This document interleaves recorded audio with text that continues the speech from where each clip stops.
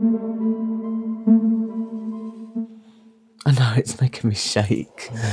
Who lets a 42-year-old man stay in a home with 14, 15 and 16-year-old girls?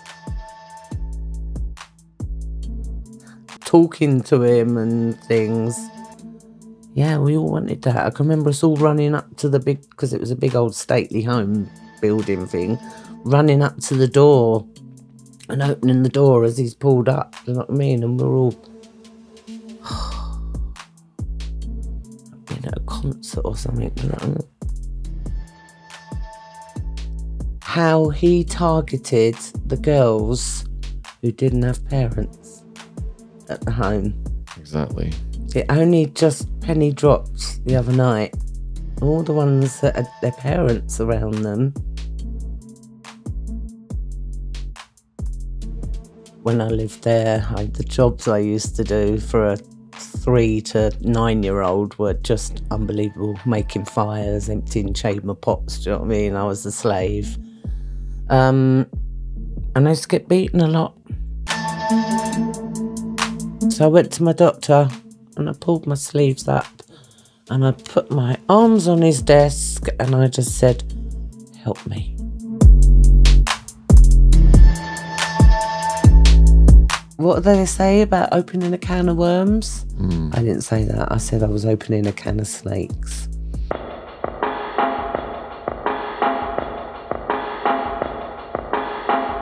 Hope you're enjoying our podcast. Here's a word from our sponsor, Up. And before this one even came in, Jen was already gagging to try this product, weren't you, Jen? I was literally going to purchase it before they sent it, and they sent us 5 wonderful flavours. So today I'm going to sample the apple flavour.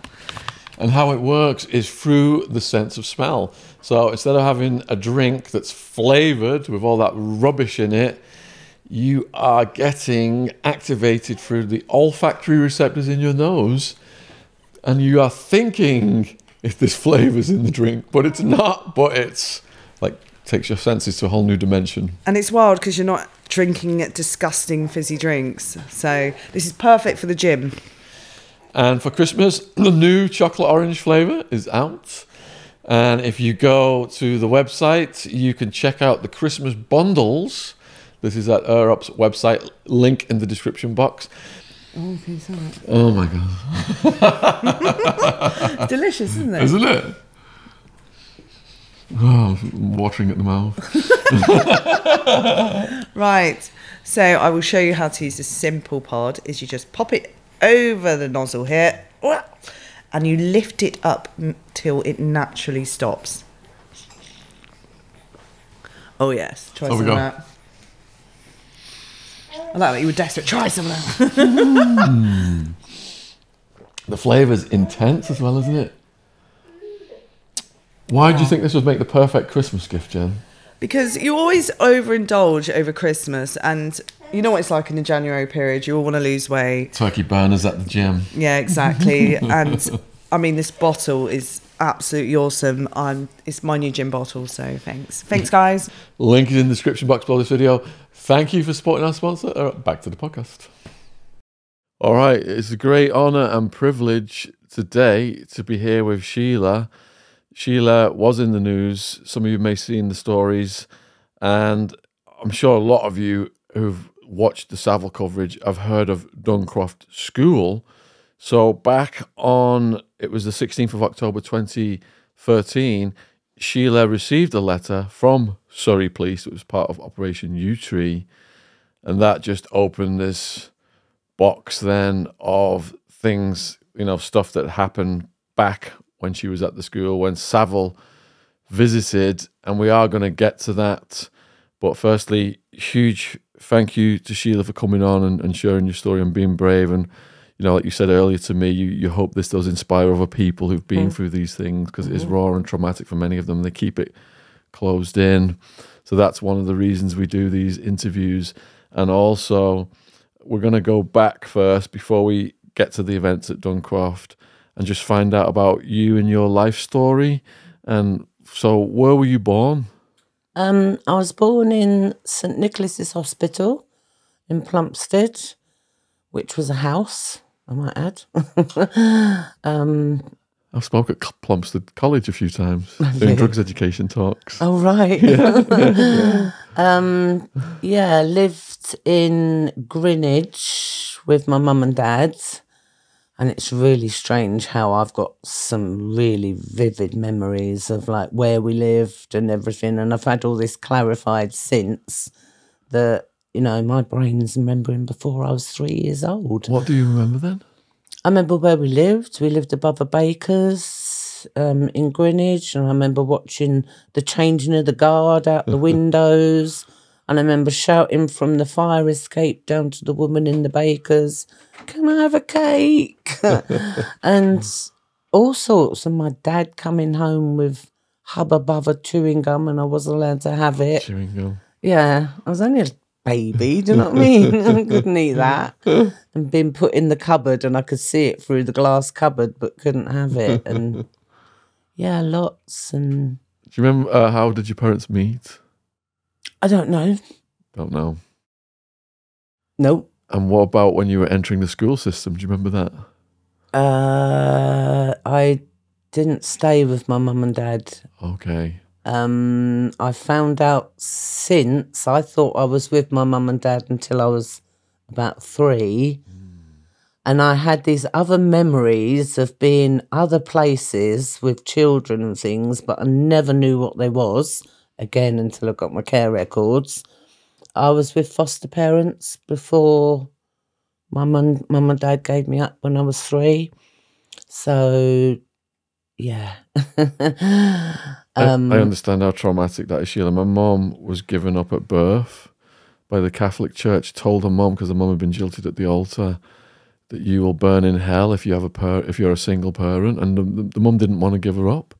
She was forced. Fortunately, she went to a good family, but it traumatized my mum when she found out when she was a teenager. She wrote a book about the search for her mum. Yeah, and it really affected her for the rest of her life. So I imagine, you know, at such a young age, being given up, that's a lot to go through. It got worse. It got worse. Do you know the reasons why your parents cited for giving you into care?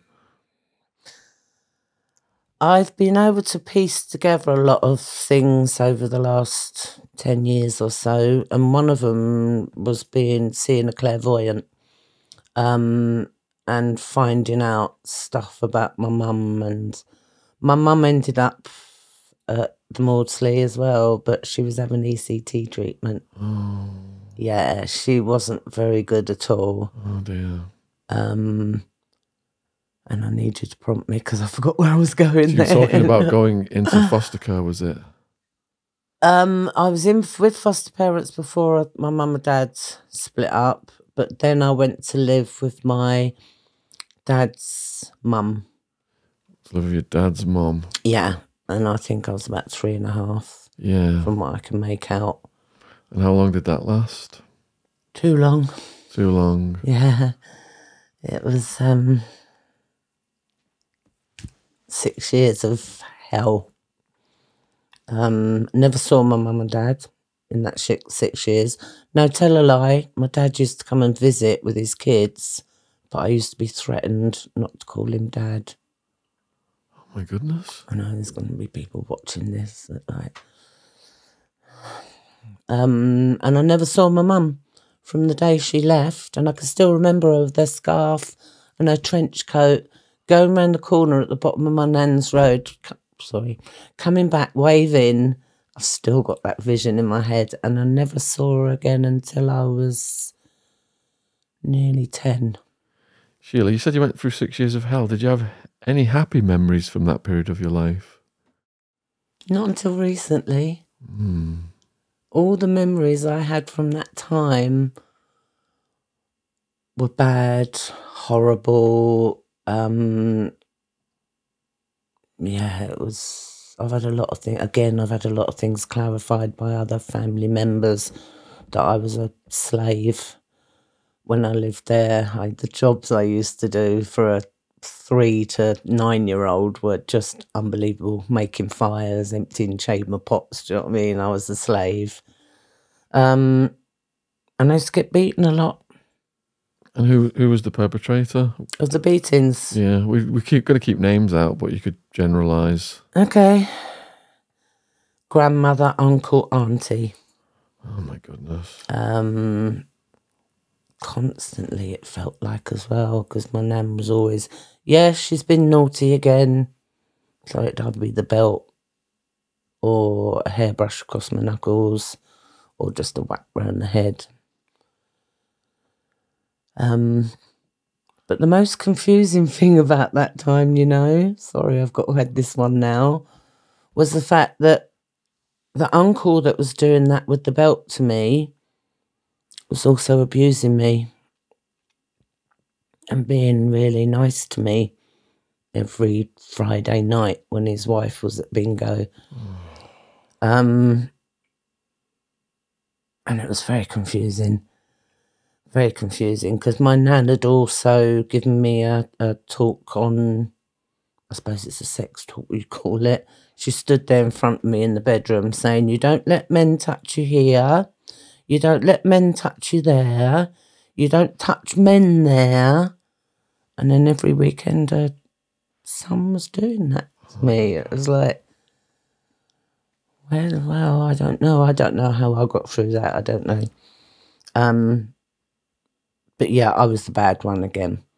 Because I used to have outbursts. I used to have, I don't know, screaming abdabs, they used to be called, where I'd stamp my feet and pull my hair out and scream because everything had bottled up so much. And I just had to let it out. And then I was the bad child that had to be moved on. So Sheila, you went through so much horrific abuse at such a young age. Did that just become normal, that life become normal to you? It's like you're indoctrinated into this house of horrors. I didn't know anything else.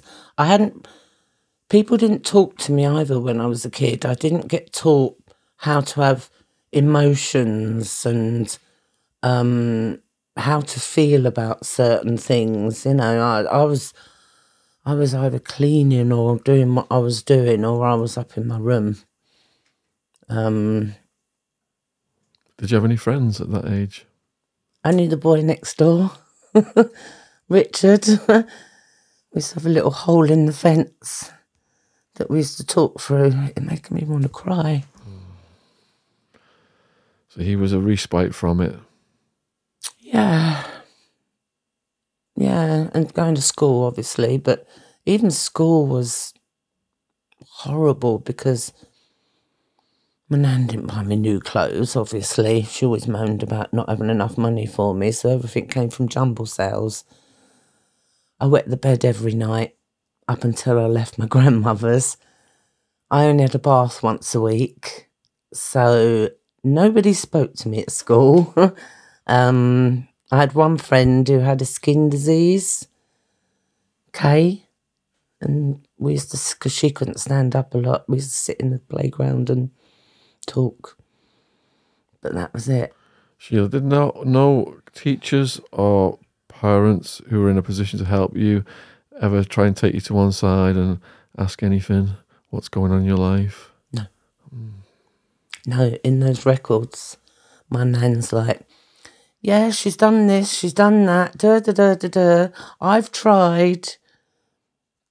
No, nobody ever asked me. There's some of it in there, I'm telling them, about my nan locking me in under the stairs while they go out and things and leaving me. It's in the records, but nobody done anything about it. So your nan and that side of the family were questioned, but they were being believed. Is that what was happening? I don't know if they got questioned. I don't know. I don't know. I was only little, so... So you were just completely on your own, abandoned, and there was nobody to help you? My other uncle was the best to me. There was an uncle that was good to you? Yeah. And he wasn't abusive in any way? No. So he was... And did you ever feel like you could talk to him, or were you too young to process all that? I was too young. Yeah. But I can remember him, like, playing and tickling me and things, and he was the one that said that I was a little slave when I lived at my grandmother's. And and they were going to adopt me, but they didn't have enough bedrooms because they had children already. So maybe life would have been different. Don't know. So, did you say you were at grandmother's for 6 years? Yeah, I think I was about 9.5 when I left there. I think, from what I can make out in the records and things. What was the reason that you left there? Because I was bad. I was just, she couldn't cope with me no more. So what was your destination? Oh, that was fun. I started going to stay with all these people that I didn't know. My mum's sister, my Auntie Mary and Uncle Stephen, I think it was, in Tidworth. My Uncle Bert, which was my granddad's brother. Where else? I stayed with my mum for a while in Cuxton in Kent. And did this get you away from the abusers? Yeah, the ones in Hampshire. I feel I want to tell this little bit, but I went to stay with my mum in Cuxton after I left my nan's. I can remember staying at my dad's sometimes, but never actually staying at his, staying at somebody else's. My mum used to hit me. Can I swear? Yeah. She was putting out the washing one day, and I was sitting on the step, and she called me a fucking little bitch. Oh my goodness. But I didn't know what that meant. Yeah. I'd never heard of it. So I turned around and went, I'm not a fucking little bitch. She come over and whacked me round the head, and I was like, wow. Because I've always put my mum on this pedestal, even though all the things she's done for me, I've always put her on this pedestal and always wanted to be like her, and then she gave me up again. I went to boarding school after that. Which boarding school was that? Posh one. Posh one in Reigate in Surrey. Okay. Not really, I'm joking. Too posh for me. By that time of my life, I was, that's when I got diagnosed with my first mental health, mental health disorder when I went there. The Royal Alexandra and Albert. What did they diagnose you with? Emotionally unstable, which now is EUPD. Okay. So, did the boarding school get you away from the abusers? Yeah, while I was there for the year. Okay, for 1 year. But my behaviour got me chucked out. Right. Not my behaviour, because it wasn't me. My like nightmares and ripping sheets up and things, and some of the stuff the way I was behaving, I was drawing pictures of naked people. So the symptoms of your trauma got you kicked out. Yeah. Yeah. I've always blamed myself for that, but it wasn't. No, it wasn't. That dark energy was put into you by those evil people. But I'd done a year there at the boarding school. I quite liked it. I was like, I thought it was okay. I thought everything was okay. And reading the records, it wasn't. But I'd got away from all that abuse, so I was happy. I stopped. I think I stopped wetting the bed all the time. Then it sort of fizzled out. That did. But yeah, I know I went from there.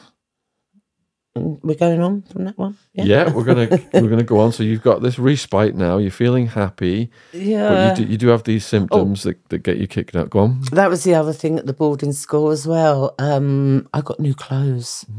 I'd never had new clothes and new shoes, and it was amazing. Not just school uniform. Yeah.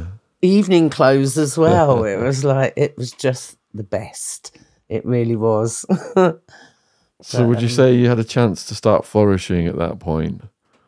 Start what? To start just becoming more normal in your life. Oh, yeah. Yeah. What was that word? Flourishing. Oh, flourishing. I thought you said foraging. No, foraging.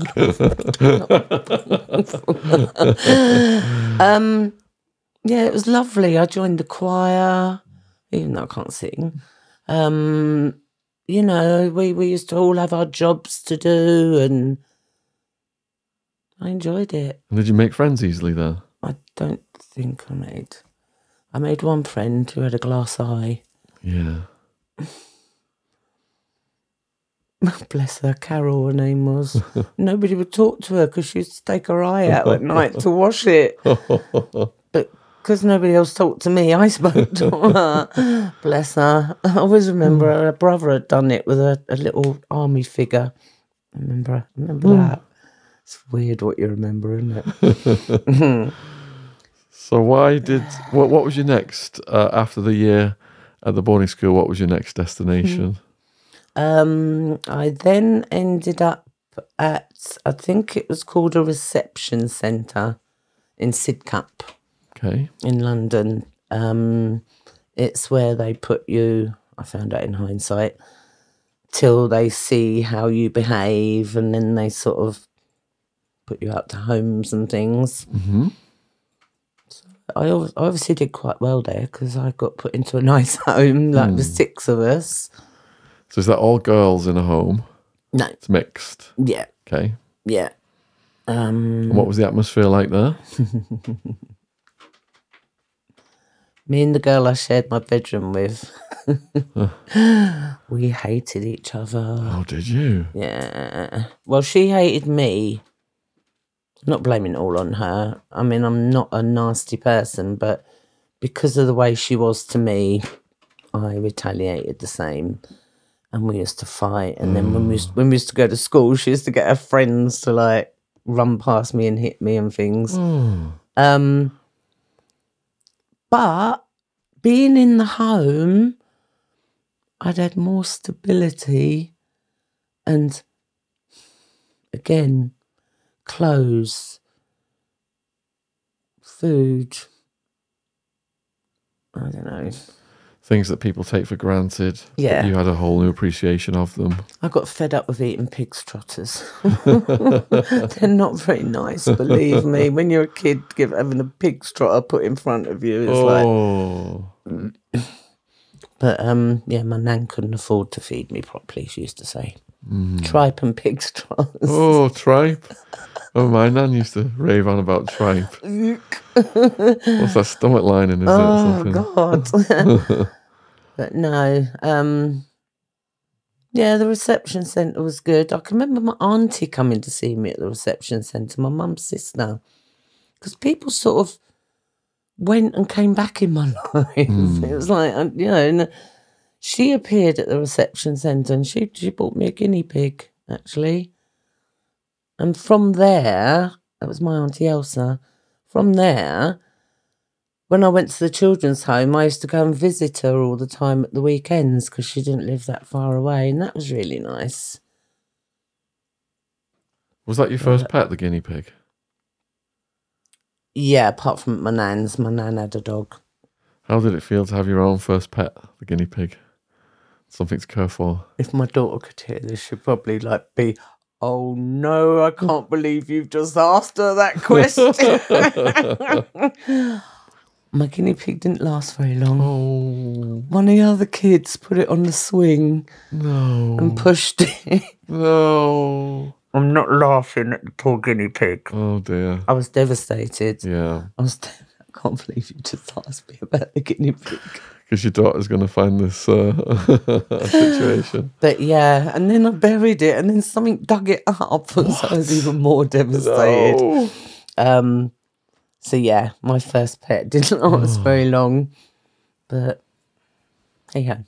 So how long were you living with the cellmate you didn't get along with? Oh goodness, I was in that home for 4.5 years. Oh wow! So how old were you from the beginning to the end of that then? I went to live in Abbey Wood from Duncroft, I think it was called, the reception centre. I went to live in Abbey Wood when I was 10. Okay. Because I was still 10 because I ended up going to junior school for a little while before senior school. Sorry, what was the question? So you were there from 10 to 14. Yeah. Okay, and you did Yeah. you did participate in school. Were there any particular subjects that interested you at school? I got really good school reports. Do you? I was shocked. I always thought I was a dunce. And then I get these school reports and I've got A's and A pluses and B pluses. Wow. And I'm like, wow. What were your favourite subjects? I like craft, art and craft and things, but I loved English. Yeah, me too. Because my English teacher, Mrs. Collins, was also lovely as well. Yeah, I used to write her a whole book of homework. No, I didn't. But yeah, I was quite shocked when I saw them school reports. I was like, it's amazing what you can tell yourself if you say it to yourself so much, or someone else is telling you you're no good and all that. But yeah, so that was nice. But then the children's home closed down. And the people who run the children's home, Mr. and Mrs. Pigeon, sorry, I shouldn't laugh. Walter Pigeon's like relation, I might add as well, if anyone knows who that is. And I was devastated because it was another rejection. And I didn't take it very well. They moved me to another home in Eltham. Oh, God, this is where it gets a little bit... yeah, the man that ran the home in Eltham, he was an abuser. Oh, dear. Physically abusive. Mr. And I've had this clarified from other people that were in the home that I've met in the recent years, do you know what I mean? And because I'd gone completely off the rails by then, wow. A lot of things happened in a short space of time. I was not going to school. I was hanging around with some older lads because my friend knew the older lad's sister. Ooh. I ended up getting raped by them and not telling a soul. Not a soul. And I know what I'm going to do here. I know I'm going to jump because I don't want to stay there. Yeah. But the next day, I pleaded with my friend from school, please let me have some alcohol from your mum and dad's drink cabinet. Please, please, please. I went on and on and on at her all through the dinner break. She let me fill up a Coke bottle. Do you remember the glass Coke bottles years ago? They weren't plastic, they were glass. I filled it up with all these different spirits, not realising how strong that was just going to be. Drunk most of it. Went on the bus to Woolwich. This was the day after the rape, because I just like, I don't know, I didn't know what was going on. Just about killed myself, really. If they hadn't, my friends that were with me hadn't called the ambulance when they did, I wouldn't have been here now. Oh my God. They were throwing water over me in the toilet with the dustbin lid, like trying to revive me, because I'd just like glug, glug, glug, glug, glug, drunk this. I didn't care anymore. I'd had it, and I didn't tell nobody.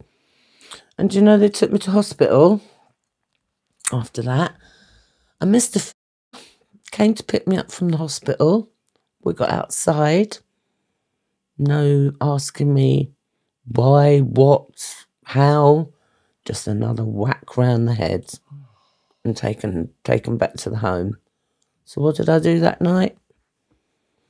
I packed my bags and off I went again. And I just kept doing that until they was like, right, we've had enough of this. And they put me in a remand home in Croydon where you can't get out. Great big wire fences that you can't get out, and you have to wear these special uniforms. I didn't know what was going on by then. What was the day-to-day routine in there? Very rigid. Yeah, your jobs, whatever. Bed at 8 o'clock, I can remember. No smoking allowed or anything. Yeah, and it was another assessment place. And that's when I found out how much my IQ was up there. It's probably why I can remember a lot and like everything as well. Yeah, it was an assessment place. And from there, I was sent to Duncroft. So how old were you when you arrived at Duncroft? I was 15 the month before. I arrived there on November the 24th, 1974. For people who are not familiar with Duncroft, how would you define it? Well, it was defined to me as an approved school, which basically means there's blocks on the windows, so you can't get out the windows. The doors are locked at night, so it's sort of like a prison, I suppose. And what about when you went to sleep? Did you have your own room, or was it like dormitories? I shared a room with 2 other girls at the time. And did you get along with them? Yeah, I had a couple of girls that I got along with more than the others. We were similar. That's what I was thinking, that perhaps they'd had similar backgrounds, and for the first time you were able to relate. We never spoke about it. You never spoke, okay. No. Was it understood that you'd been through things? I think it's just that you can sense, can't you, from somebody. I've never spoke about anything until Operation New Treat come along. Yeah. I never told nobody, nothing. I might have snippets here and there, maybe if I was drunk, but that was it. So would you say you were happy then at Duncroft in the beginning with these girls that you got along with? I was never happy. Never happy. Sorry. But on the scale of everything you've been through, would you say it was a relatively, in the beginning of Duncroft, would you say it was an improvement perhaps from previous?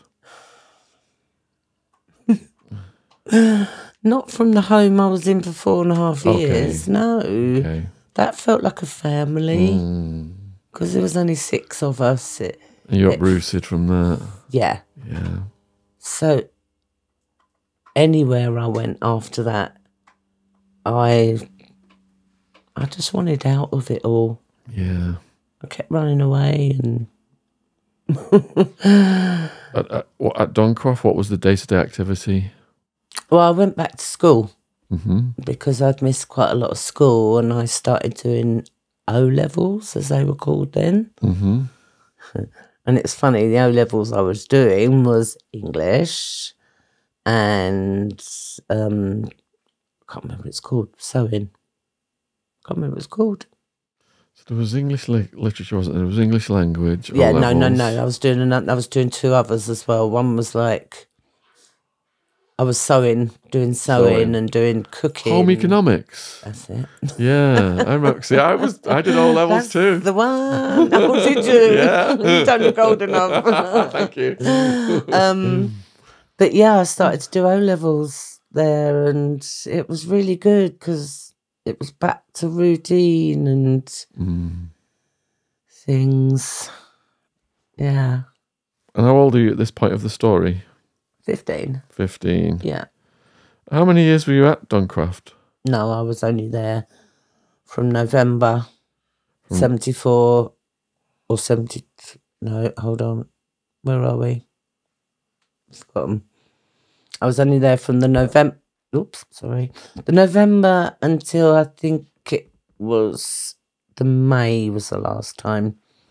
Okay. And how did Savile make an appearance there? Very flamboyantly. Was he? Oh my God. Yeah, when we found out what was happening, Yep. because you know how we got to be going there, don't you? I don't know. Could you explain to the viewers? We've got a lot of viewers and some in America as well, and they're not that familiar with the story. Apparently, he was friends with one of the girls at Duncroft's mum and dad. Ah. I think her name was Susan. Don't quote me, I'm not sure. Okay. So when they've gone to Miss Jones, who run Duncroft, and said about him coming to Duncroft, like, yeah, she trusted their judgment, I suppose. Yeah. Mm. So that's how he came in. And then the first time you heard of him, was it announced that he was coming in advance? Or Yeah. And what kind of did it create a buzz because this guy's a celebrity, top of the pops, that kind of thing? Oh my God, I feel really bad for this. Yeah. We all wanted to be part of what, part of him being there, near him, like whatever, talking to him and things. Yeah, we all wanted that. I can remember us all running up to the big, because it was a big old stately home building thing, running up to the door and opening the door as he's pulled up. Do you know what I mean? And we're all been at a concert or something. Do you know what I mean? But not all of them. Not all of them used to do that. Do you know, I was thinking the other night, Shaun, how he targeted the girls who didn't have parents at the home. Exactly. It only just penny dropped the other night. All the ones that had their parents around them, they didn't go to Clunk Click. They didn't get abused. He was evil and very calculating. All right, so that first day, then there's a buzz that this celebrity's coming to Duncroft. And what was your first visual of him? Jewelry. Yeah. Shell suit, like, just wow. Couldn't believe he was there. Didn't he used to show up in his white Rolls Royce and stuff? Oh, he had a few different coloured Rolls Royces, but yeah, one of them was white. I think one of them was yellow, was it? I think, yeah. And then what was his role like? Did he give a speech? Did he do some kind of... No, he'd bring somebody with him a lot of the time. Well, first of all, he'd bring cigarettes, records, like 45s.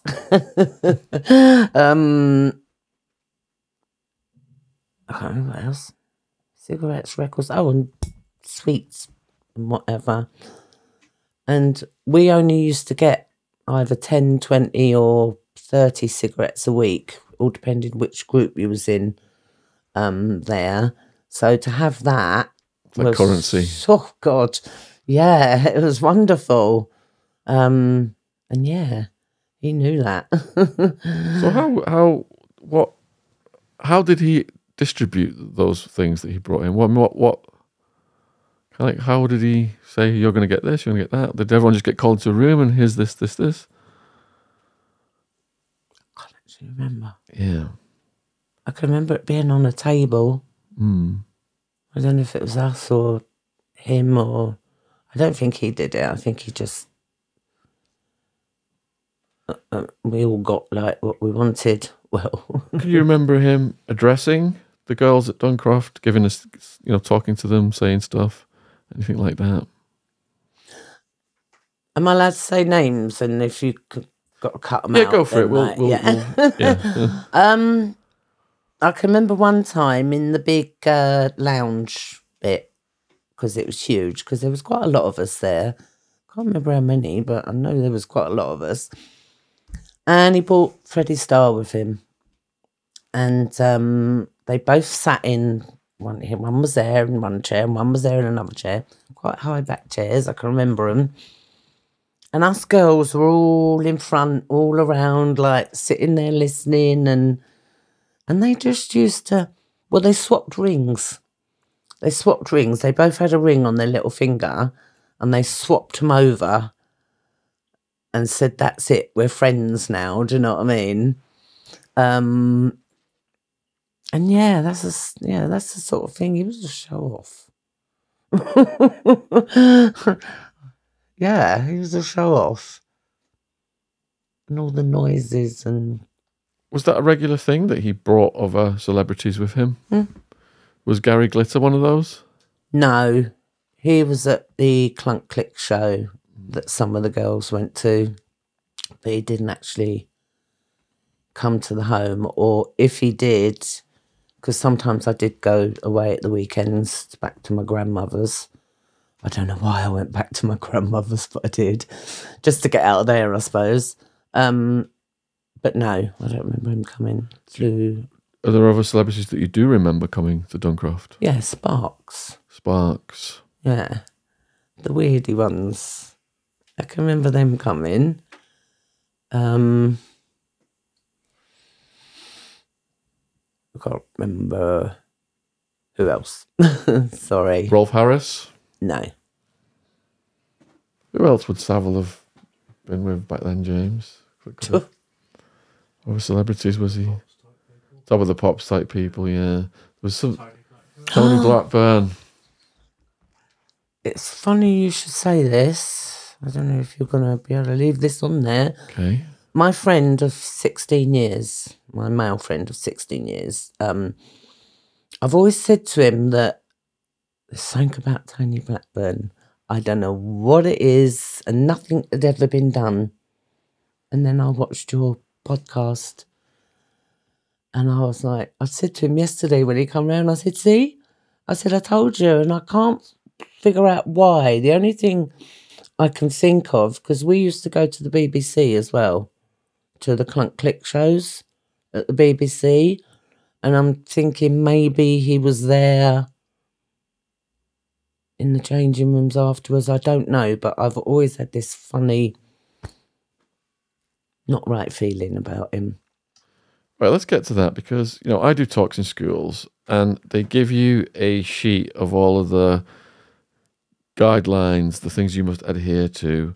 If a kid comes up to you and talks to you, you can't be talking to kids, giving them personal details. There's got to be a teacher present.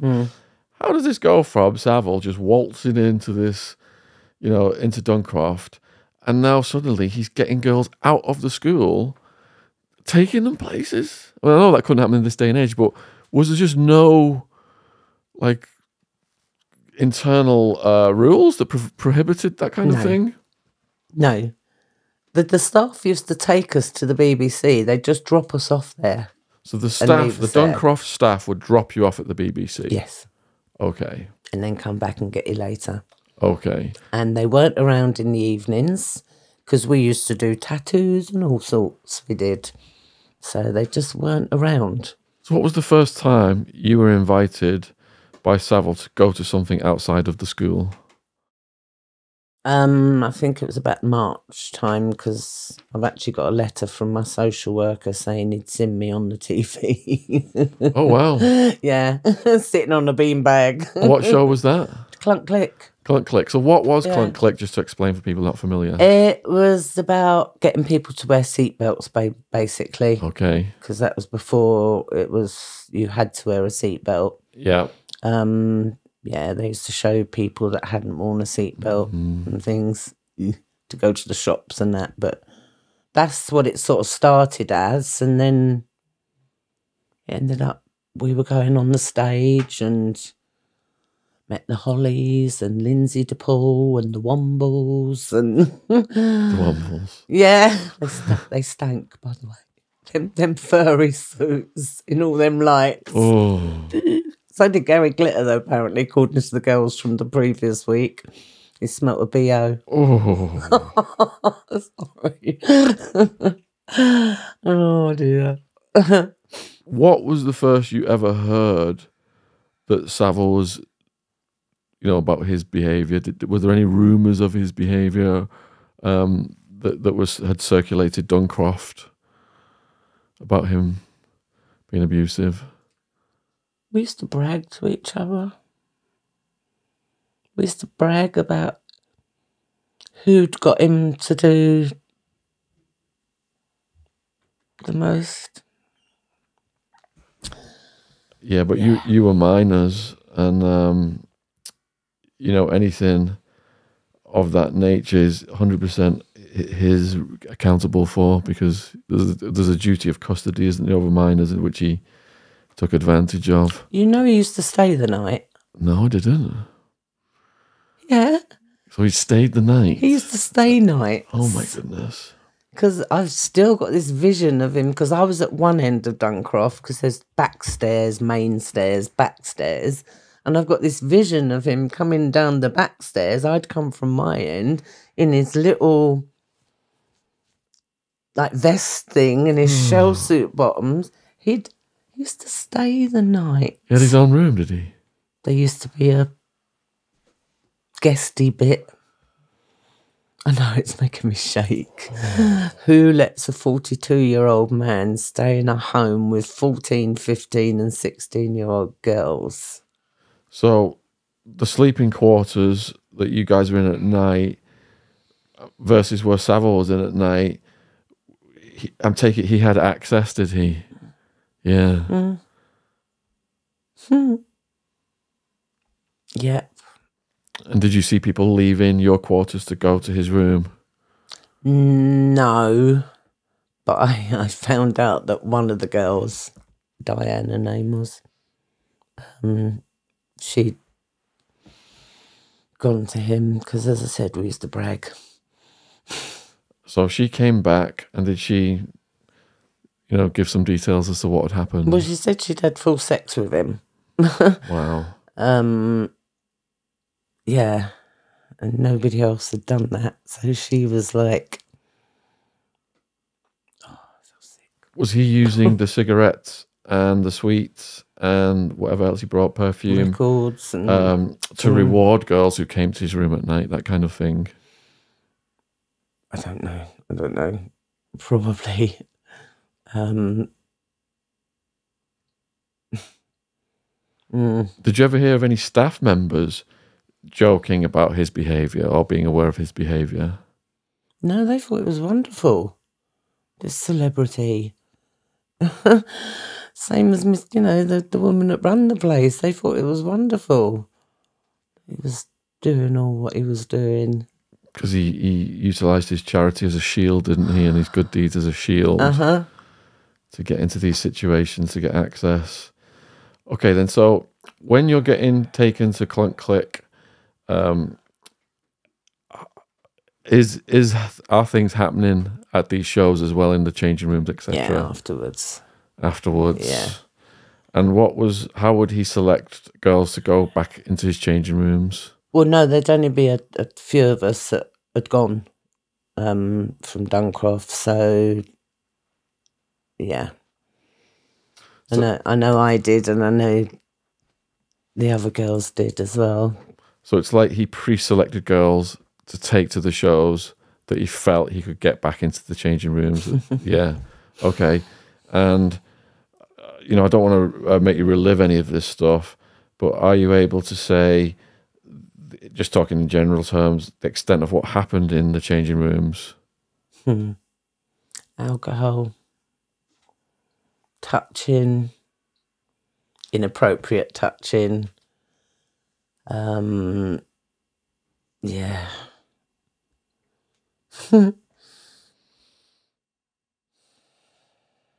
Okay, and how often did you, for example, get invited to the shows? I think I went 3 times, and then I can remember not being picked one week. And I was very upset, and I think that was when I ran away and never went back. Really? Yeah, March, so 70. What was going through your head the day you ran away? I wasn't wanted again. I was wanted, and then I wasn't wanted, so to speak. like everything else. I hope you're enjoying the podcast. I've got some exciting news to announce. Michael Franzese is coming back to tour the UK in 2024. The Remade Man Tour, the Michael Franzese story. Michael Franzese, once named one of the 50 most significant mob bosses in the USA by Fortune magazine, and a former member of the notorious Colombo crime family, will take you deep into the world of organised crime, sharing captivating tales and insights into the mafia's past, present and future. Join us for an unforgettable evening with Michael Franzese, the original Goodfella, as he exclusively sits down with myself, Shaun Attwood. With me as the host, there's going to be a no-holes-barred exploration of Michael Franzese's life, including his numerous arrests and jury trials that ultimately led to his pleading guilty to a federal racketeering charge, a 10-year prison sentence, and $15 million in restitution. You will have the unique opportunity to ask questions during an audience Q&A session, making this event a must-see for true crime enthusiasts and anyone curious about the underworld. Don't miss this explosive in-conversation with Michael Franzese. Live on stage in the UK. This exclusive in-person event will be held in various locations in the UK, Ireland and Scotland. Link in the description box below this video if you want to grab yourself a ticket. Back to the podcast. Cheers. Yeah. It's kind of like a Stockholm syndrome, isn't it? Stockholm. Where people who are kidnapped, sometimes they start to adulate the kidnappers. Because you were so young in this situation, you were a minor, celebrity is, coming to the school and manipulating all the girls. So I can understand the psychological process of feeling rejected at that point. Yeah. Yeah. And what did you plan to go anywhere specific, or? I was hitchhiking all over the country. Oh, you hitchhiked? I did. Okay, and how old are you at this point then? 15. Only still. 15, oh my God. Still 15. I was, a couple of times I ran away with a couple of the girls. Terry was one of them and Jill was another one. But this time I went on my own. And I just used to go where the lorry was going. Yeah. And one time I ended up in Belgium. Oh my goodness. Because you didn't need a passport in those days. Yeah. You did need a passport to get back in, though. And were you still self-medicating with alcohol or any other substances at this point? I was self-harming then. I don't know. I'd started self-harming. I can't remember what age. Yeah. And from the self-harm, that went on to anorexia. I was bulimic for years as well. Tried them all. They don't work. So in your late teens then, did you get in any dangerous situations because you're a young person on the road hitchhiking? Yeah. Yeah, I mean, I've slept in derelict buildings with no floors in the middle, up on the 3rd floor, so nobody would find us. But I've done all sorts. I've slept in horse boxes. They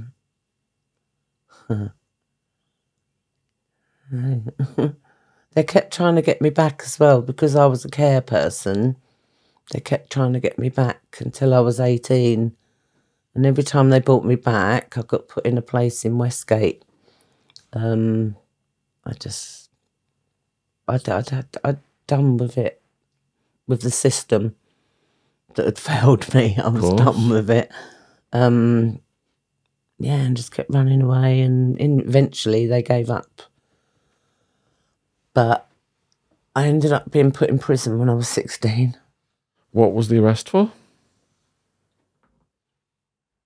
I smashed a window in a shop in Westgate, a second-hand shop, and filled my carrier bags with all the second-hand tat.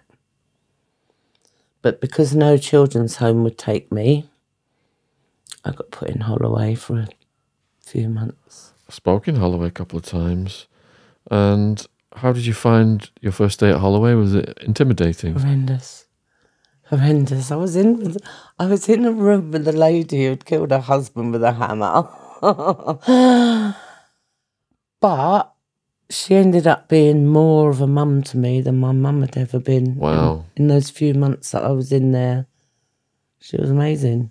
She wasn't horrible to me. I wasn't the husband, you know what I mean? So did she look out for you and prevent anyone from bullying you? Well, you didn't get a lot of time out your room, so but yeah, I didn't get bullied.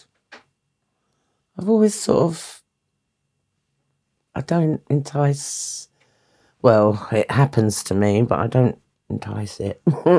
I sort of try and keep myself to myself. How did you find the prison regimen? Hard. But again, I was prison when I was 16. I was ball stall when I was like 18. I've done a couple of prison sentences since then as well. What was the Borstal for? Because they just couldn't do anything with me anymore. I'd stolen pop socks, but I was just so I know.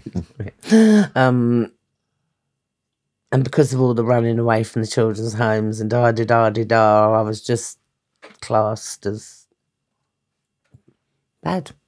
And Borstal's gonna make me all better. Was that sharp shock? Is that what 10 months that was. 10 months? Yeah. And was it like run like a boot camp or? No. There's two Borstalls. This one was East Sutton Park at Maidstone. Okay. There was another one called Bulwood Hall, was the one where you went if you'd done like dangerous crimes or whatever and things. So our one was quite like sedate. Big old stately home again. You had your jobs every day. Very anorexic and bulimic while I was there. Horrendous. I can't believe I'd done that for so many years. Did you make any friends? Yes, I did. I sort of realised that maybe I was gay as well. And I'm still not sure about that one, do you know what I mean? So, I mean, your trust in men must have been just absolutely obliterated. that was before all that. Okay. That was when I was 19. Okay. But no, that came after. Well, no, there was a few things already, isn't there? Yeah, I there's suppose. been a few. But yeah. Sorry, I do justify things, don't I? So you've made some friends in the Borstal. Mm-hmm. You've got your routine going. Mm-hmm. And that came to an end after 10 months, did you say? Yeah, I've done 10 months there. Where were you released to? Margate. Back to Margate. With nothing. So how did you survive there? I was very lucky. I mean, they let you out. They give you like a few pounds. Nowhere to live. I actually met this lovely lady. I don't know where she came from, Maggie. She offered me to stay at her place, which is what I did.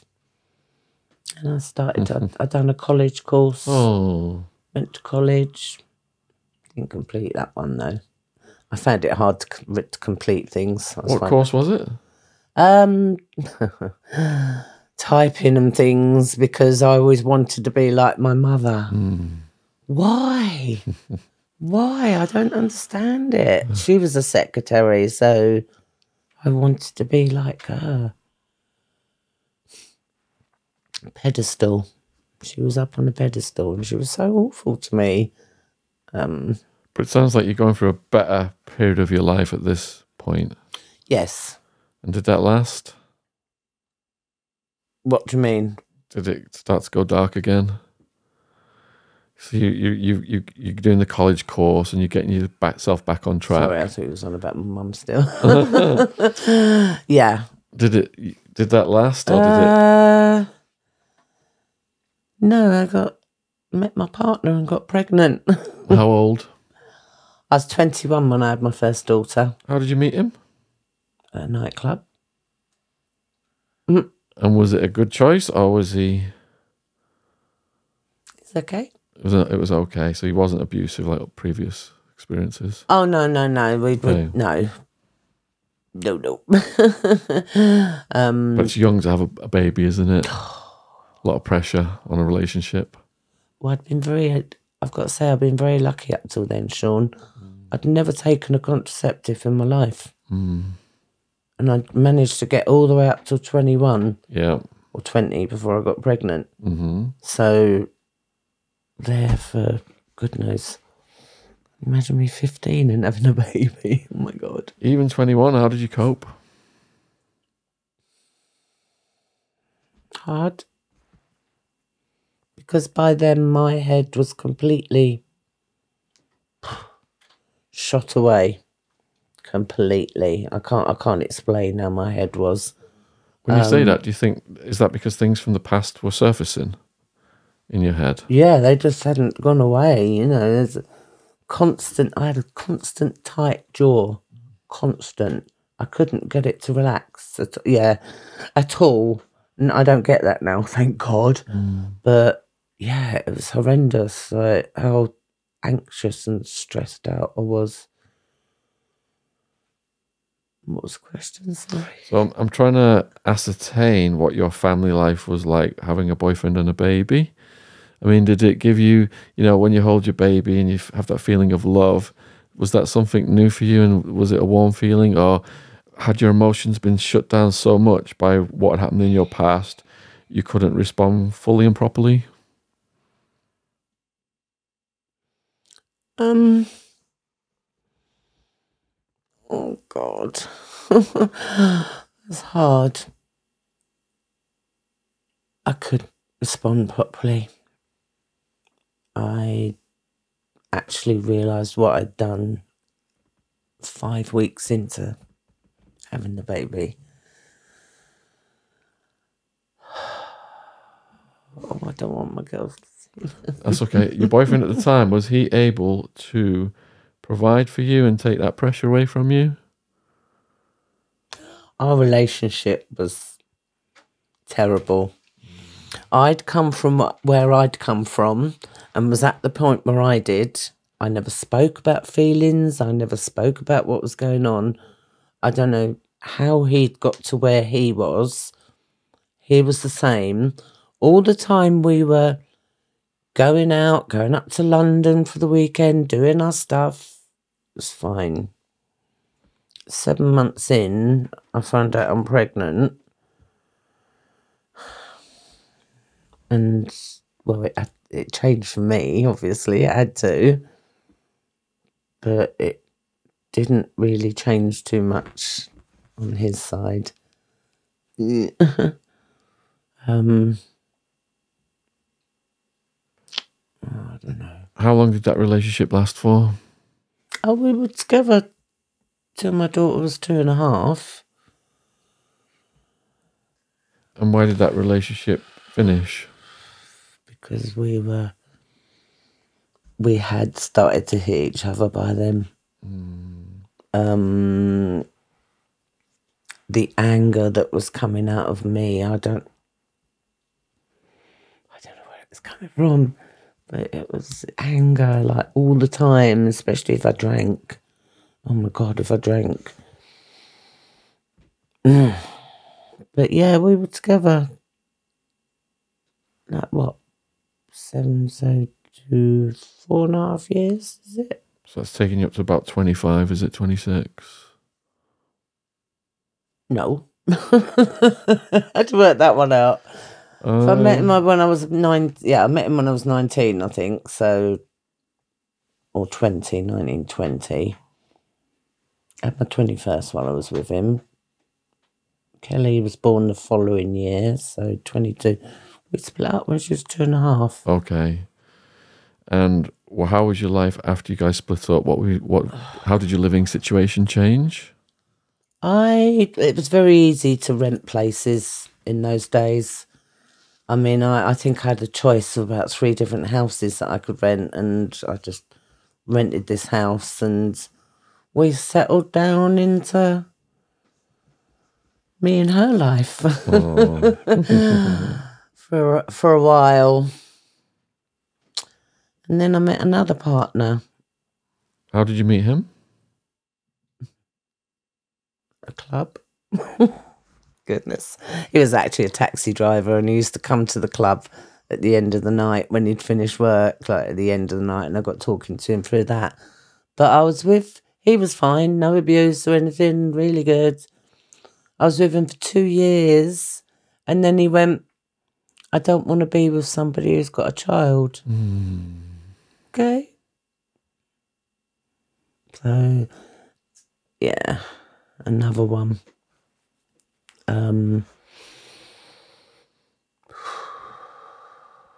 Yeah, things went a little bit haywire after that. Is that because you were heartbroken and Just rejection again. yeah? And how dare you tell me that, after 2 years you don't want to be with somebody who's got a child when you knew all along that I had one. Yeah. So how did you address that rejection? Did you go to alcohol? Yeah. Very much so. So much so that I'd be fast asleep when my daughter would come home from school. Oh dear. In the days when the pub shut at 2:30, of course. And was there anyone that you could turn to for help at that point in your life? The people that lived downstairs, Catherine and Ron, I think the names were, they used to help. But no, I didn't know how to make friends and keep them. I found it really hard to make relationships and keep them. And that was a pattern, was it, throughout your 20s? Yeah, I decided a couple of years after splitting with the last boyfriend that I wanted another baby. I was on my own. Listening to myself saying this now, I really want to say, oh my God, you stupid cow, what did you think you were doing? Do you know what I mean? But I can't. But yeah, I decided I wanted another baby. And that's what I did. How old? I was 28 when I had Roxanne.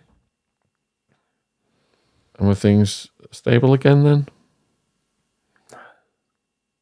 No, it'd never been stable all the way through.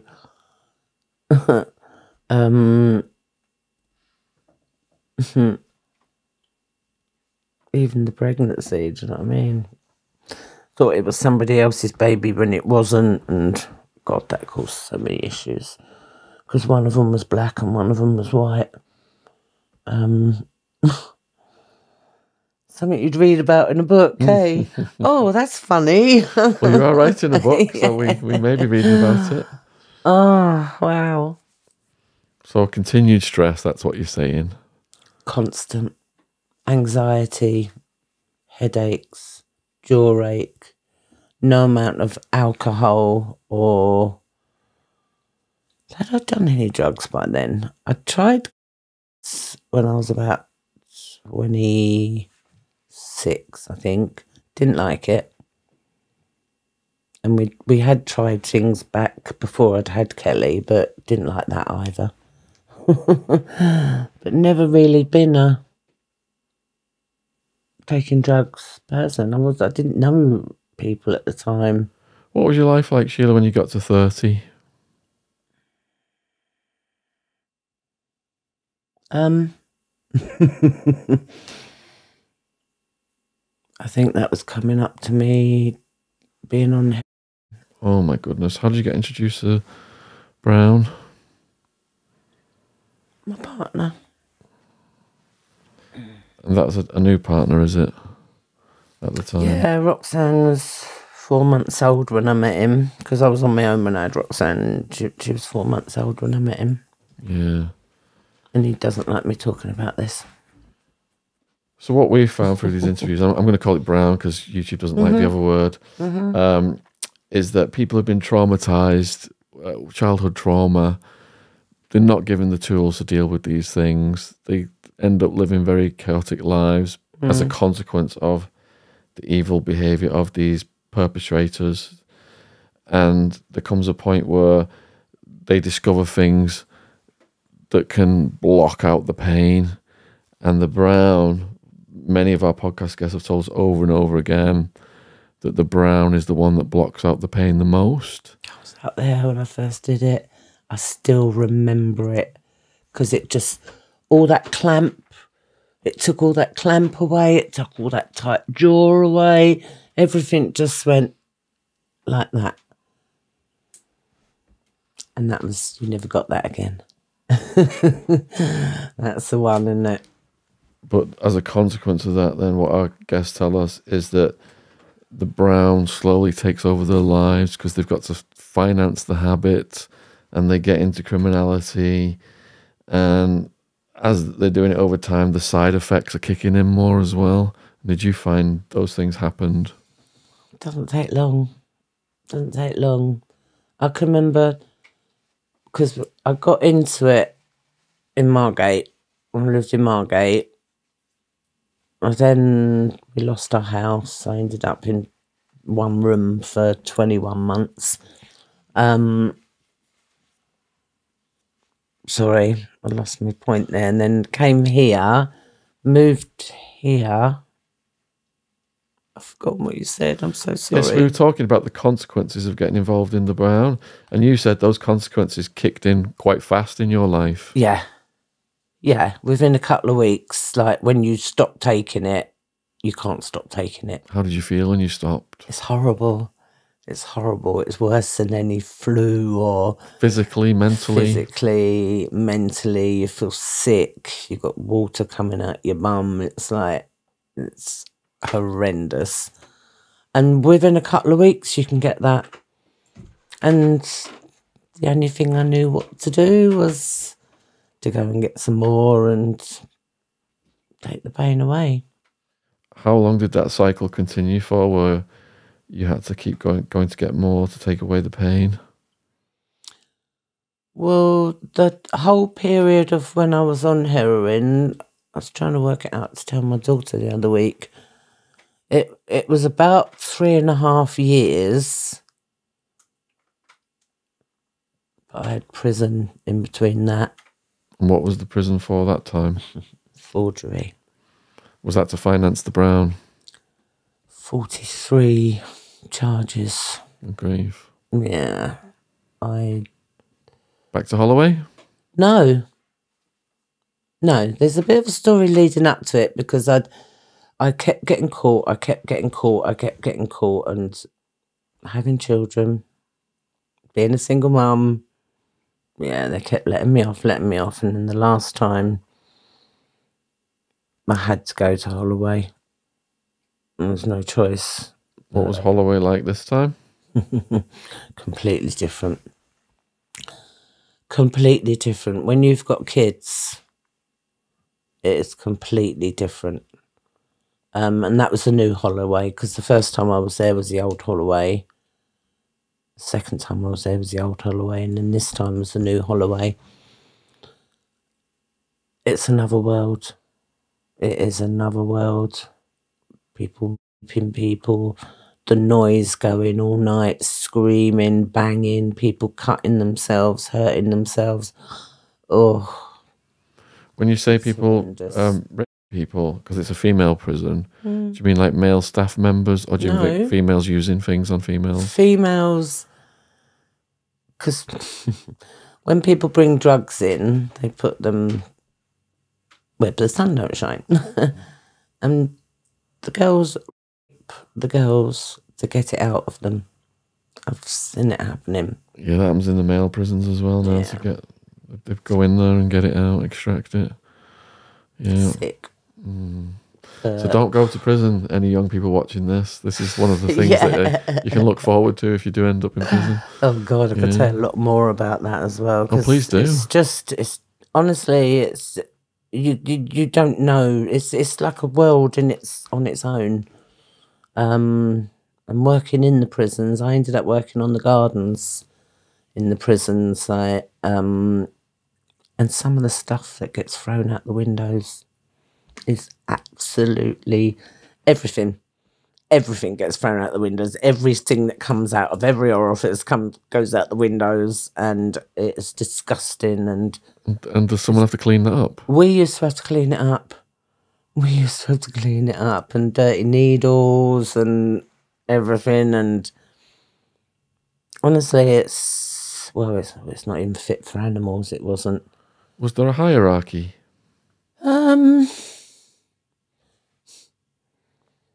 There was sides, because again, and I hate to say this, there was black and there was white. In America, it's all racially divided. Yeah. Prisons. Yeah. And that was all them years ago. I didn't get involved with the stuff to find out about the hierarchy. I went and done what I needed to do. I ended up working outside the prison as well, which was wonderful. What was your job? Just doing the gardens. Gardens. I used to chat the visitors up and get cigarettes and beers and things. were you able to quit the brown while you were in prison? I did, yeah. But it was probably available, wasn't it, in prison? Yeah, I don't know. I didn't try. I had no way of getting money for anything. I had no money for private spends or whatever, so there was no way I was going to... How bad was the come down cold turkey in prison from the brown? What, when you're taking about £250 worth a day? Oh my goodness. Yeah. I was in the hospital wing for a good week. Oh. It's weeks.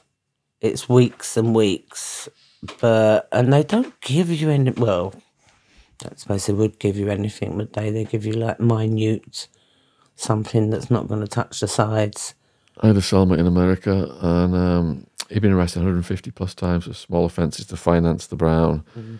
And he was cold turkey, and he was sleeping with his eyes open. When he did finally get to sleep, he wouldn't sleep for days. He was pooing himself, and his hair was falling out. Wow. So I can't imagine what you must have gone through, having lived with someone and seen it firsthand. It is horrendous, isn't it? Yeah. But there, for the grace of God, I got out of it. How many days does it take to go through the withdrawal? It's not days. It's not days. When I went into rehab, I think it took me about near on 6 weeks before I could sleep, like, without the pain. It's like constant pain in your muscles and everything. It's horrendous. And is that the key point where you're tempted to go back to stop that pain? And how did you stop yourself from going back? I don't know. Because I was in rehab 2.5 miles up the road. I could have quite easily walked, well, maybe a bit more than 2.5 miles, but it's only a couple of miles up the road. I could have quite easily walked. I didn't want that. Good. I'd had enough. I was hitting myself on the days where I didn't take the heroin because I didn't want to be taking it anymore. I was trying to hit myself, and I couldn't even do that because it would hurt, because I was so annoyed at myself for... I knew I'd have to go and get it again. I just knew. So you made a conscious decision just to go cold turkey, not go back to it? Many a times. Okay, so this is the first of many times. Yeah. Did anything else happen in Holloway? Any notable stories from your time there this time? My underwear was stolen. They stole your underwear? I didn't think. You're in a prison. You're in it with thieves, do you know what I mean? Nothing worse than a jailhouse thief. My underwear was on the radiator, and when I come back, it'd all gone, and I learnt my lesson big time. You didn't go door to door? No, I didn't go looking. My bloody knickers. I didn't go looking at all. I just let it be. Yeah. But no, just the way people are with each other as well in there. It's like nasty. I'd one instance when I was on the phone to my girls, and I've got 3 girls, so I have to speak to each of them. Somebody behind me, like, hurry up. And I think that was one of the only times when I retaliated. I don't do that very often, but I retaliated and What method of retaliation did you employ? just my mouth, saying that I was speaking to my children and I had 3 of them. If you're looking for a gift, my new book, Sitdowns with Gangsters, is available worldwide on Amazon. We've interviewed over 1,000 people now, and we selected 10 of the hardest hitting stories to go in this book. Each chapter features the story of one of our podcast guests. Those stories are Shane Taylor, Knife Maniac's Redemption; John Elite, Mafia Hitman for the Gambino crime family; Joey Barnett, 35 years in UK prison; Ian Blink MacDonald, £6 million bank robber; Chet Sandu, Asian smuggler in Spanish Supermax; John Lawson, the hit team commander; David Macmillan, international smugglers Thai death row prison escape; John Abbott, San Quentin prison shootout and escape; Michael Francis, Colombo crime family capo portrayed in Goodfellas; and Wildman, English enforcer in Arizona prison. Link in description box on YouTube, available worldwide on Amazon. Also, my next book, Untouchable, Jimmy Savile, is getting published in December 2023. So check that out as well. It will be available worldwide on Amazon. Thank you for listening. Cheers. And she did carry on, so I couldn't really hear what I was saying anyway, but it's horrible in there. Was there famous killers in there at that point in time as well? I met Maura Henley. Did you? When I was 16. What was she like? I don't know. That she only briefly came into the workroom. Yeah. Someone grabbed hold of her and smashed her face against the wall, and she was gone again. So people who commit crimes against kids like that, then are they at the lowest point of the hierarchy and they get attacked by the prisoners? Yeah. Yeah. What about Rose West? Was she around? No. Don't know. There was one at Bulwood Hall, Carol something, who'd chopped the children up and put them in suitcases and sent them back to the parents. I never met her. I just heard about her. I know. Did you ever inquire as to the backstory as to why she said she'd done that? No, I'd love to go and have a chat with her and ask her, and believe me, yeah, I don't know, but yeah.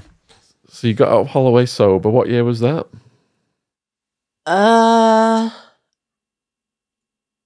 93. 93. And you're in your 30s. You got your 3 kids. And did things go back to normality? Oh, wow. I feel like a bit of a failure here, but this is the way it went. I came home from prison. We'd not long lived in this house when I'd gone to prison, so we had no carpets, hardly nothing. I'd had squatters in here when I was in prison. I came home in the November. The only thing I knew how to do that would get Christmas sorted out, because I got one birthday just before Christmas, and Christmas was to go back to what I was doing before, the forgery. So I went back to the forgery, got Christmas sorted out, and then suddenly thought, well, I'll just try a little £10 bag. Yeah. One is too many, and 1,000's never enough. So I was back on that. And it didn't take me that long to get back to doing what I was doing before. It just doesn't work. It doesn't work. It's like, oh. Did that lead to another arrest? Yes. And back to Holloway? No, I was very lucky. Lucky is the word. I was scared of going back to prison again. I was scared of leaving my girls again. They weren't trusting me, and all this stuff. So I went to my doctor and I pulled my sleeves up and I put my arms on his desk and I just said, help me. And he looked at my arms, because I wasn't very good at injecting. I'd resorted to injecting by then. He looked at my arms and picked up the phone, phoned his friend at the rehab up the road, got me an appointment that afternoon. And you know, I still made the excuse when he said that to me. He said, you can go over there now. And I was like, I can't. And I come out with some excuse because I had to go and get some more brown before I went for this appointment. Otherwise, I wouldn't have lasted the rest of the day. But I went for the appointment. They accepted me.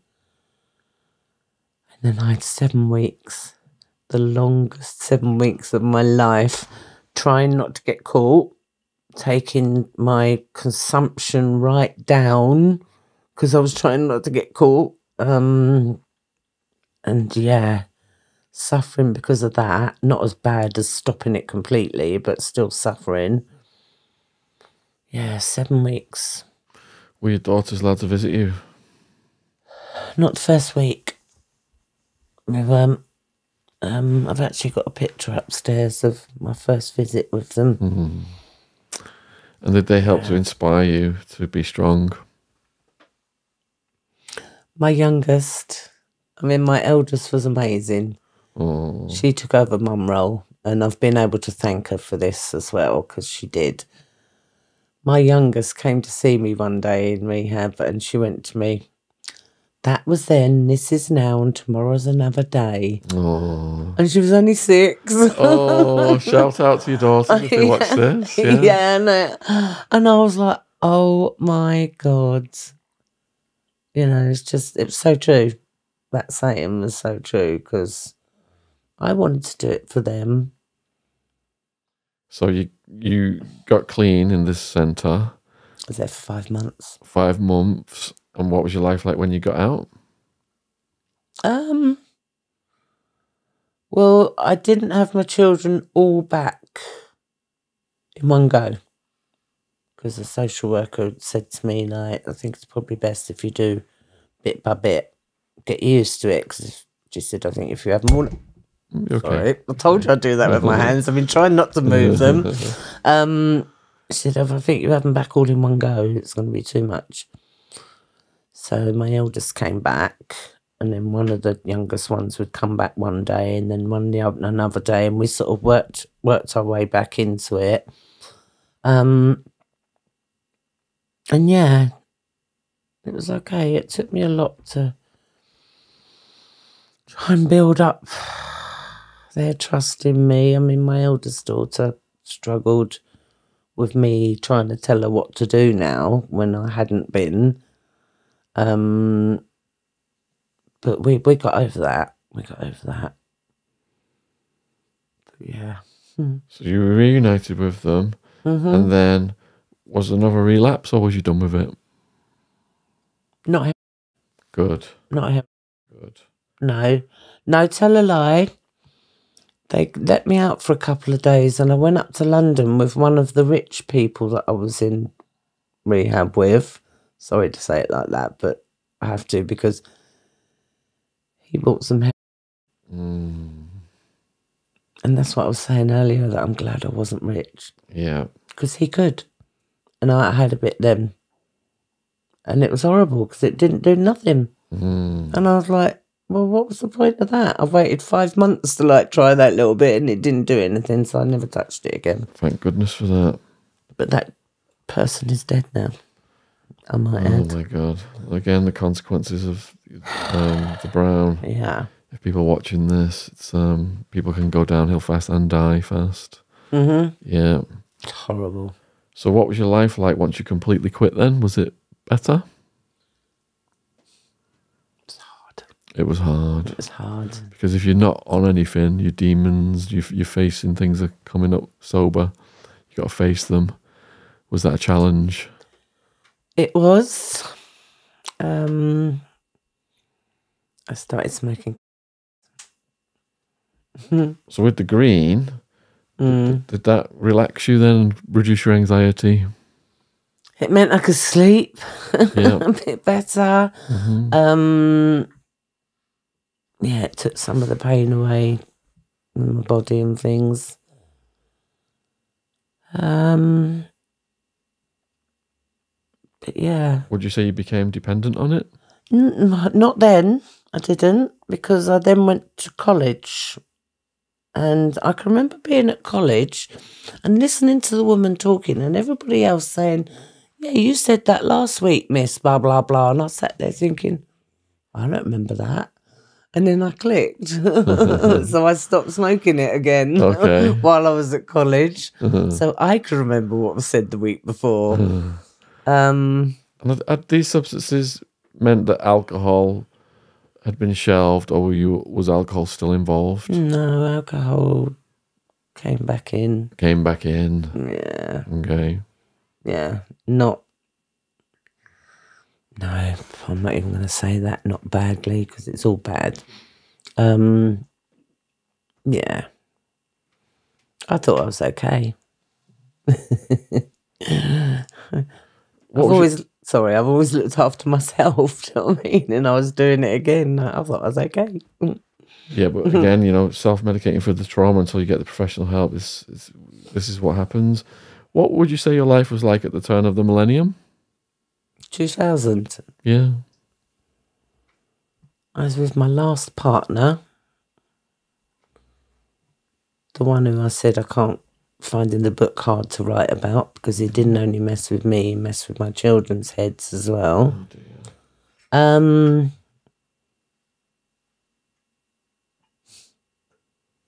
I shouldn't have been in the relationship, but I couldn't get out of it. Was he threatening, abusive, intimidating? Yeah, it became like that, yeah. How long were you with him? 5 years. And how was it okay in the beginning, but it turned? It was wonderful in the beginning. Of course it was. It was absolutely wonderful. He done everything by the book. Even my birthday, because he knew that I shouldn't be drinking, he got me like non-alcoholic champagne and things, you know what I mean? It really touched me. Oh. But then he moved in. And it went bad as soon as he moved in? Not as soon as he moved in. I found out he was smoking cannabis. I hadn't smoked it. I'd stopped again, and I found out he was smoking cannabis, and he knew that what I'd been through and how I didn't want it around me. So that sort of put a spanner in the works. And he started to take over. Controlling? Yeah. With me.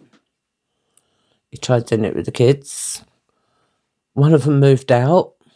The other one used to say back to him, wouldn't let him get away with it. Yeah. Did he resort to physical violence? Not with them. But with you?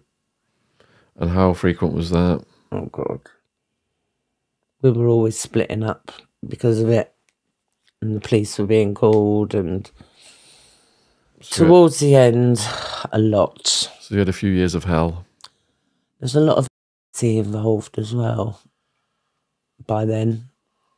Sorry, I forgot to mention that one. That didn't, people, you see them dancing and smiling. You guys were beating each other up on it, were you? Oh, we used to go out, but it was when he used to go one way and I used to go up another way when we'd go out, and it was when we come back here that the problems used to be. Yeah.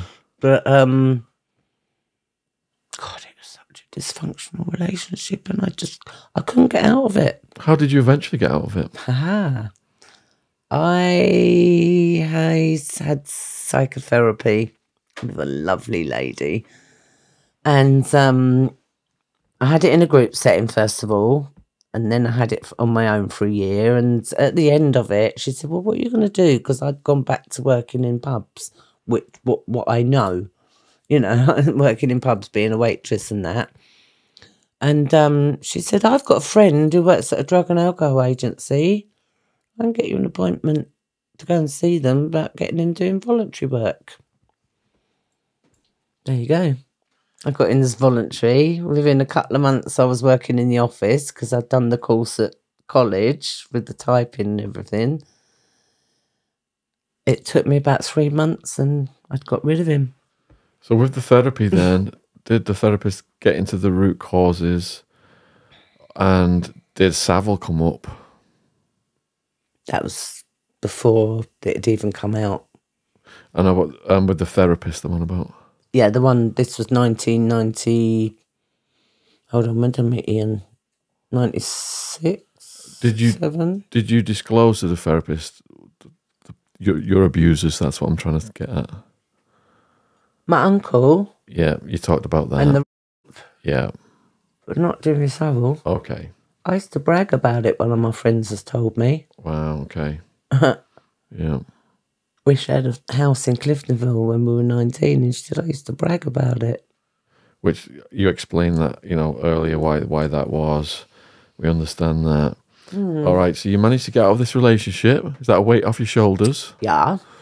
Yeah, because he used to turn up at the back door of where I was working and tell my boss that I had all drugs in my car and things. And my boss would call me up to the office and she'd go, "Oh, please tell him to go away. Like, stop pestering us." Oh, he was a dick. How did you He really finally was. completely get him out of your life then? If he was just stalking you? Just stuck with what I said for a change. Yeah. One of my friends used to say to me, because I used to say, "We split up," and he'd go, "Oh no, he'll be coming back down the road with a bunch of flowers and some chocolates, and you'll take him back." And it did. That's what used to happen because I was weak, and because he'd promised me that he would get help and he would do this and do that, and I wanted to believe him. All right, so we've gone past the millennium now. What was your life like before you got the letter from Surrey Police? What was it in the years prior to that? So where was we? 97 to 2000. Well, obviously I was working then. I've never had I don't know if it's the right word, proper job. I've always done waitressing, bar work, worked on the fields. I used to do knitting for a company in London years ago. I've done all sorts. So to have this proper job was wonderful. And I started off as a volunteer and I'd done 4 months as a volunteer. Then I got a job in the office. I'd done that for 2 years. Then I got a job in harm reduction. Starting up a needle exchange and all sorts of stuff.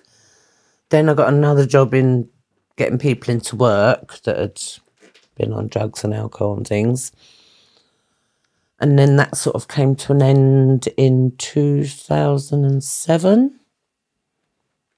I had a bit of a breakdown.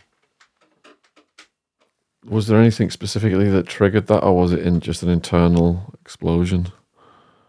Well, I think having 2 jobs for 10 years didn't help. So you got compounded pressure. Yeah, and my stepdad died.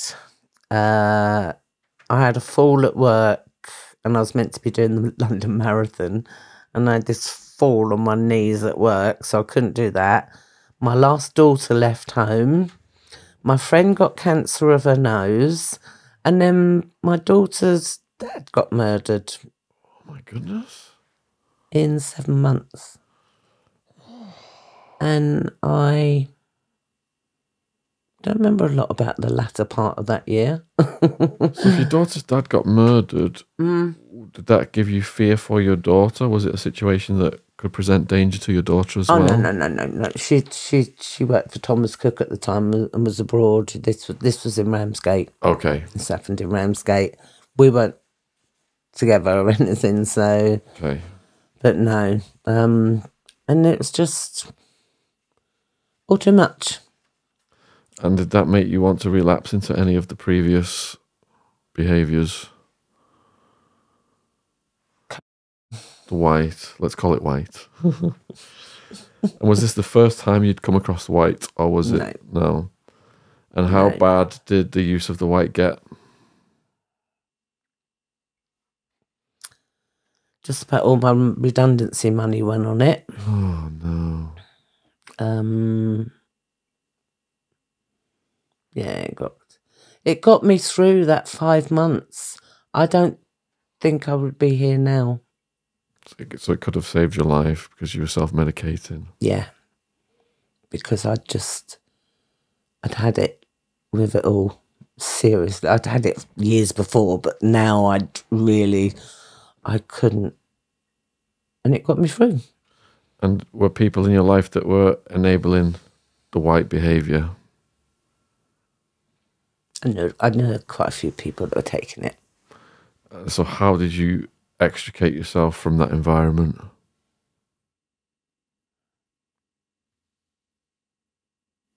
I don't know. It just sort of, well, money and things as well. The financial pressure. Yeah. And I'd had enough. I didn't like it. It was, I wanted something to shut my brain down. I wanted something to stop me thinking. Yeah. That wasn't the one. Because there's a law of diminishing returns on these things, isn't there? The first time you take it, the pleasure is very high. But once you start hammering it, the pleasure just goes down, and then the pain and the side effects rise, don't they? To get the point where you're sick of it. Yep. Yeah. I think that's where I got with it. And I can't remember the last time I took it now. It was quite a few years, well, 8 or 9 years ago, I think. Says me that's 65. So where was your mindset then, prior to the 16th of October, Operation U Tree, the letter? What was your life like in 2013 and the months before that? It was awful. It was awful. I'd been diagnosed with fibromyalgia. My arthritis had kicked in like big time. I'd been diagnosed with one more mental health disorder then, and yeah. However, my daughter worked for Thomas Cook, so I used to get all these lovely holidays that used to cost me a flight. Oh, fantastic. And I used to go over there and she'd be working, and yeah, I'd just sunbathe all day. Can you take us through the day of the 16th, before the letter arrived? Do you remember that day? I do.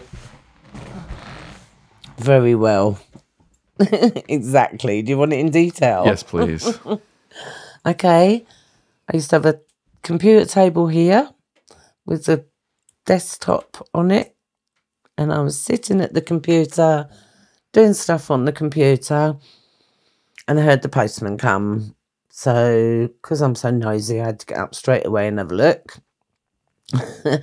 And I opened this one letter thinking, what the heck's this? Like white envelope and whatever, what the heck's this? And when I saw Surrey Police, first of all, I thought I'd done something wrong. oh my God, I've been in trouble for years. Do you know what I mean? I'm like, oh, what have I done?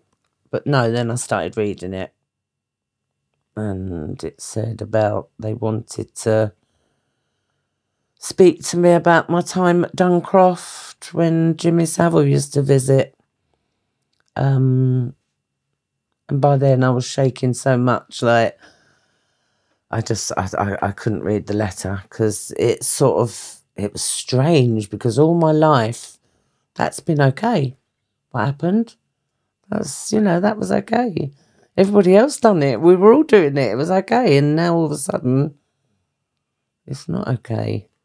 So that letter, you're reading it, you start shaking. What happened in your brain? Was it like a response? I wanted to phone my friend. That's what I wanted to do. Which friend? My friend Jackie. Had she been in Duncroft? No. But she was like a confidant or something? Yeah. I just wanted to speak to her, and I tried to get hold of her because I didn't know what to think. I was like, it was confusing, as well as like, oh my God, because I knew by that time of my life that what had happened was wrong. At the time I didn't, but now I do. And I couldn't get hold of her, and I was pacing round, because you can go all the way around in here, so it's good for pacing. I don't know what I was thinking. My head hurt. my head hurt because I didn't know what was coming. I didn't know, you know. How would you describe the pain in your head? Like a hurricane, like an explosion, like a headache? No, a clamp. A clamp. Yeah. Like a clamp on your head that's tightened and tightened. And did you feel it all coming up from the past? Duncroft? No. Not yet. I'd blocked it so much. There was no way it was just all going to, like, come out like that. Right. It was... But the letter had put a focus on where it was locked up, would you say? Well, what did they say about opening a can of worms? I didn't say that. I said I was opening a can of snakes. That's what I would say, because that's what I felt was coming. Were you able to call your friend? Was she available? I finally got hold of her. She was shopping. What did you tell her? I was like, I can't remember what I actually said to her, but like, told her. I think I actually went over there. Yeah. Did you show her the letter? Yeah. Do you still have the letter? Oh, of course. All right, we'll have to have a look at that after Oh, if it's available. of course. What was she supportive then? Yeah, she was wonderful. She was wonderful, and subsequently from that, I had 3 police forces wanted to come and interview me. Right, let's slow down. Yeah. What was your initial response to the police for the first letter then? I was worried. Was there a phone number to call? Was it an email address to respond to? Yeah, there was an email. I think there's a phone number. Do you know, one of the first things I done was try to get hold of a solicitor. Okay. Why? Well, I do know why, but like, I don't know. That evening, I actually emailed a solicitor. So my brain must have been like, wow, this is happening. Do you know what I mean? This is all coming out now. So you thought you needed to get some kind of legal protection before you responded, or some advice at least before you responded to the police. That makes sense.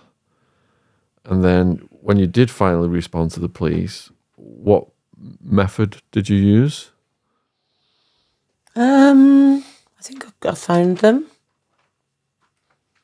And the lady that I actually got dealing with my case, Sam Banbury, her name was. She was lovely. She was lovely. She's actually gone to work with children now that have been abused. She's left the police and done that. So, but yeah, she was amazing. They came sort of 2 days afterwards to do the first interview. That's Surrey Police. Yeah. And they were people who were warm and understanding. Yeah. And we done it at my friends. We didn't do it here. I didn't want it done here. Okay. And were they females? Yes. Yeah. And was that experience... Glad you asked that. Would you say that experience was a positive one for you, or did you have to relive things? I know this is a cop-out, but because, again, I'd cut everything off, things wouldn't hit me for like a day or two, and then a day or two later it'd be like, whoa, from it. Plus I was drinking quite a lot then as well.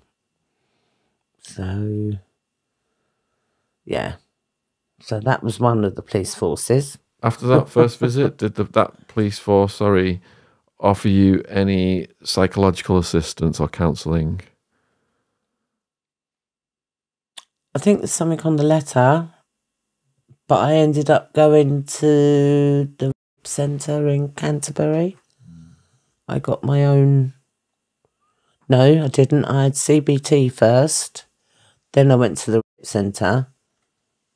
Yeah, because I had high intensity CBD after that. So... How long were they here for that first visit? Sorry, oh, please. Goodness. A few hours. So they had a lot of questions. And was it hard to answer the questions? Yeah, I was just doing what had happened, and then every now and again they'd stop me and ask me things. Yeah. But it was a lot. Like from they dot. Yeah. So yeah. So when they left then, and then you said that, did they come back or was it a different jurisdiction? No, I had Surrey Police for the Duncroft one. Yeah. I had Lewisham Police for the rape. That was the uncle. No, that was the 3 Oh, yeah. men. 3 men, yeah. And I declined that one. The uncle. And then Hampshire Police for my uncle. Okay, gotcha. I couldn't deal with the Jimmy Savile one and my uncle one and the other one as well. It's a lot on your plate, isn't it? Yeah. So... Can I just tell you as well, yes. the video interview I had in June 2015 over in Canterbury in a house in Spring Lane was with 2 men. And was that a bad experience for you? That's terrible. You think they'd be more understanding to people's... Well, I'm like this. I'm histories. sitting there and I'm like, I'm going like this. Ooh. Yeah. Give me a microphone. Because I couldn't look at them. It was like, I knew I had to do it, but no. I had no idea the magnitude of all of these cases, the pressure.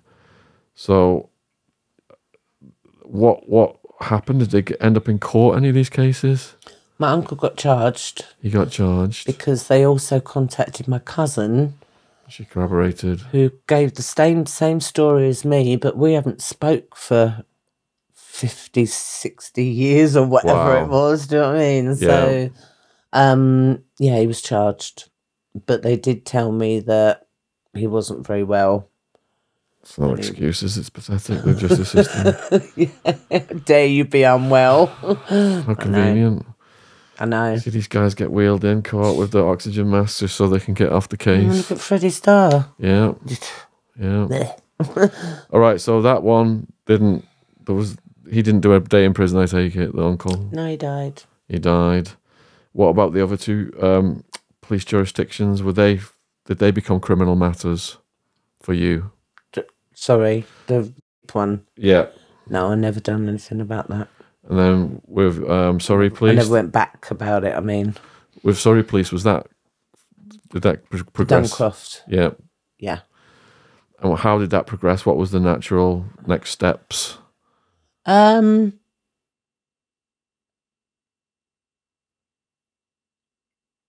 you gave your statement. Yeah. They came back a few times, or... I spoke to her quite a bit, Sam. She, we'd email and things. Yeah. And she was there if I needed any questions. That was something that happened as well. I found a picture of me and Jimmy Savile. What? I couldn't even remember being taken. Oh, my goodness. And I had to send it to Sam of a picture of me when I was 16. And I sent it to her and I said, is this me?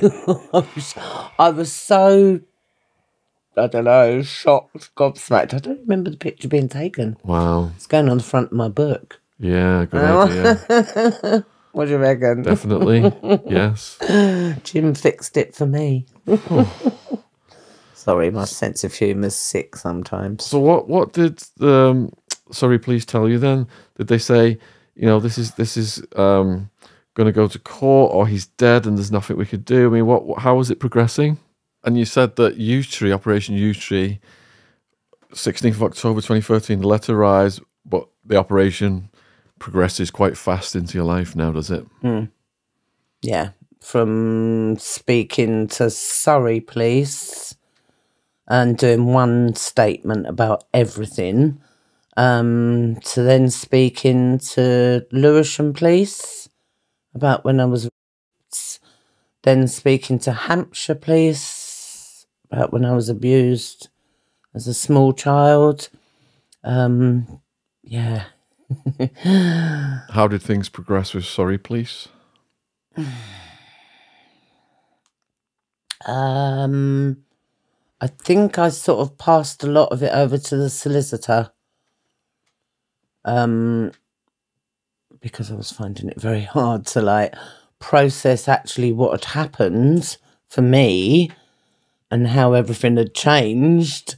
So I think, yeah. Well, how was your mind adapting to this then? Was there a bit of shock in the beginning, and then like you go into the clouds a bit, but then you come back out, and perhaps relief that there's an explanation of, you know, and that other people have identified this monster? I was in shock because then I don't watch the news. Then I started like watching the news and things, and luckily I got away just after all this happened. I ended up going to my daughter. Thomas Cook. Yeah, for 29 days. Ooh. But while I was over there, even it would come up on the TV when I'd be sitting there and sit to eat in the bar or whatever. I didn't realise what big thing it had been going on for a year, and I didn't even realise. How did that make you feel when you saw it just getting bigger and bigger in front of your eyes? Shocked. I was shocked. Yeah. I thought it was just us. I thought we were the only ones. And had you been in contact with any of the Duncroft girls over the years? Kerry, but only because of this. So it came about because of this? Yeah. After U Tree? Well, she asked me to speak to her solicitor because of Freddie Starr thing. So was she a victim of Starr and Savile? Yeah. Okay. And she was the one that wasn't believed in 2009. Yeah, I remember when that. She went to the police. Yeah. Yeah.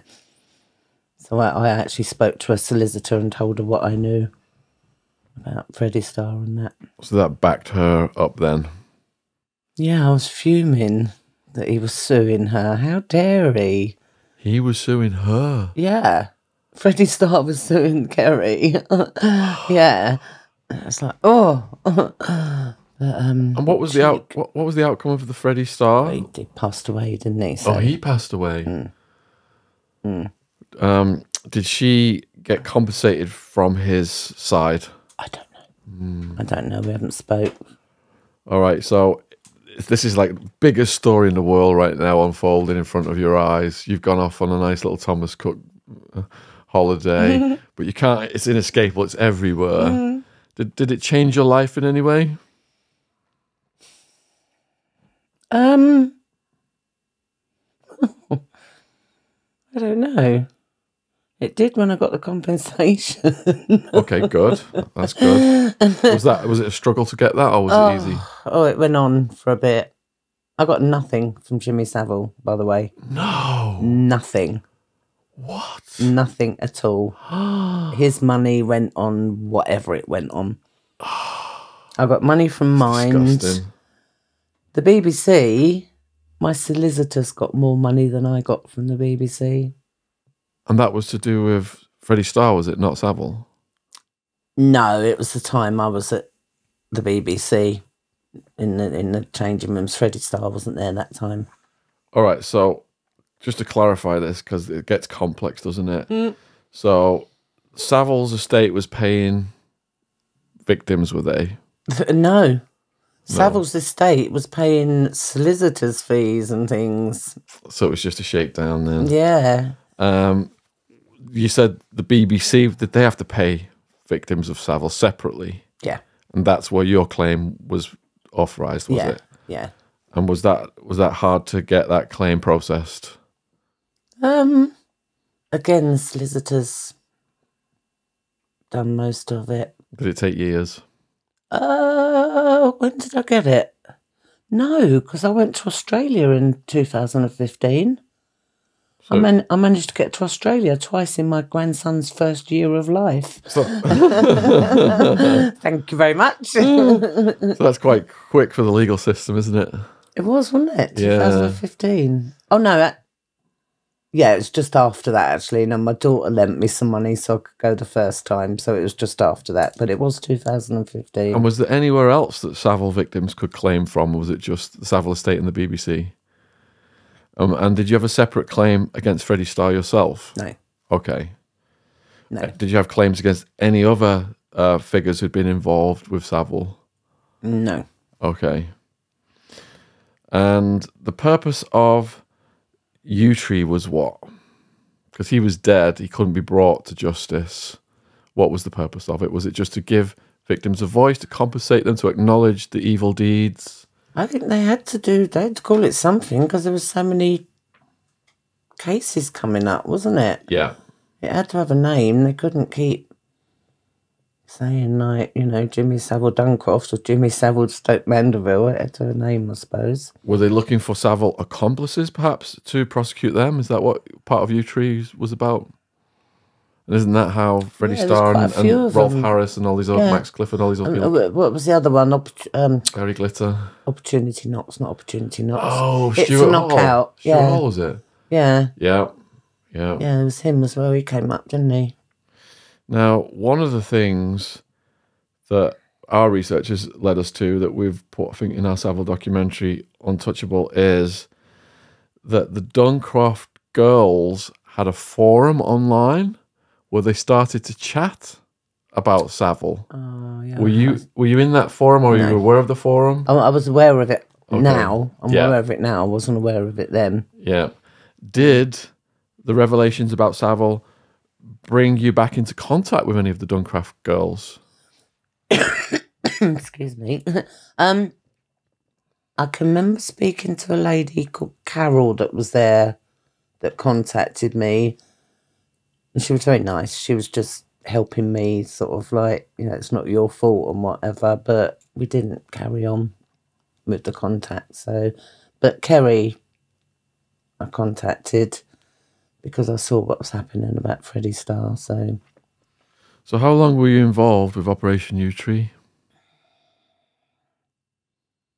right up until, well, that was it, until I got the money, I suppose. And were there any other hearings or anything like that you had to participate in, or any inquiries you had to participate in? No.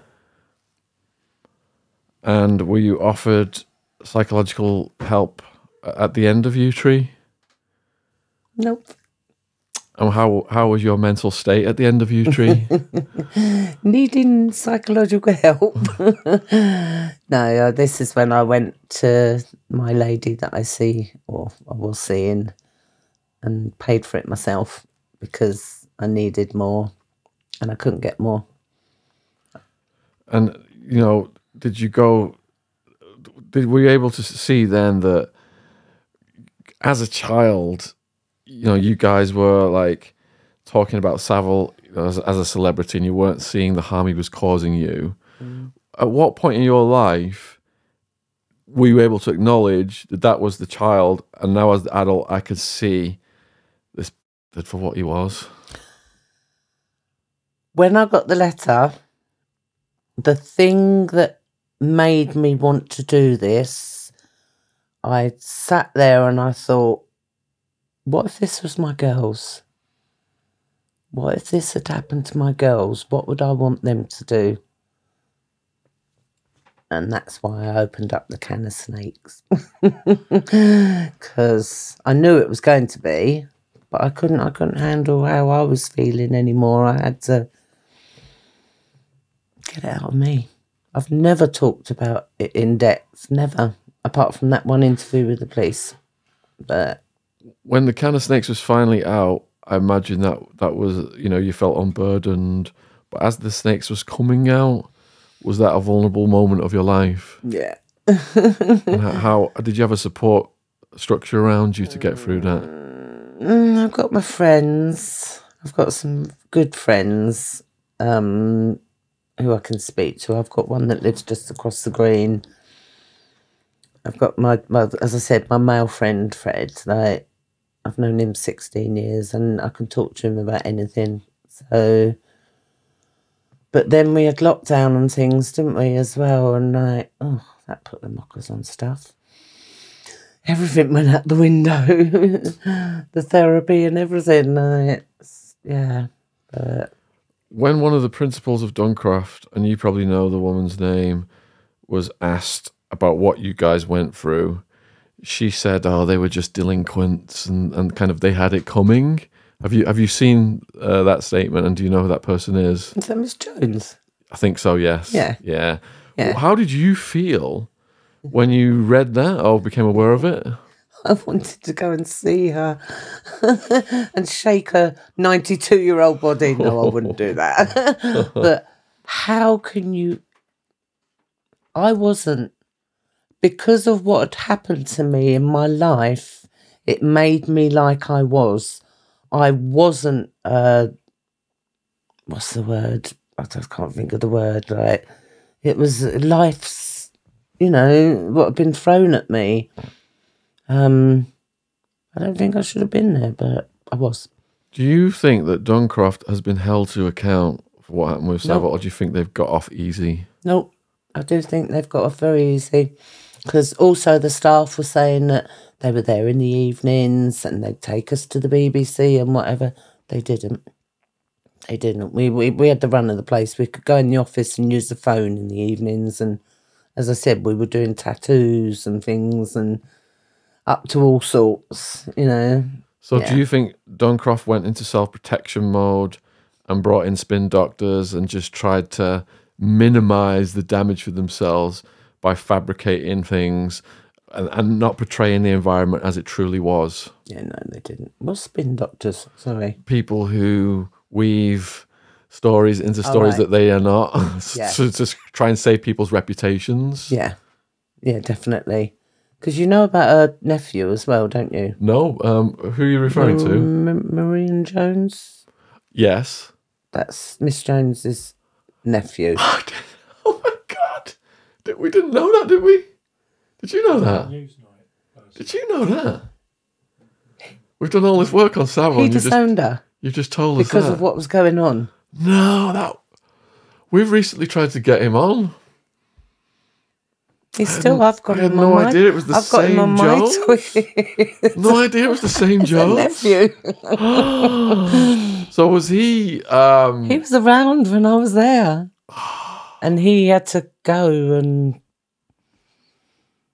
because he was saying about it, you know. Aren't you glad you met me? Yes. Sheila. What would you like to see Duncroft do? Would you like to see them make a full apology, offer compensation, or? It's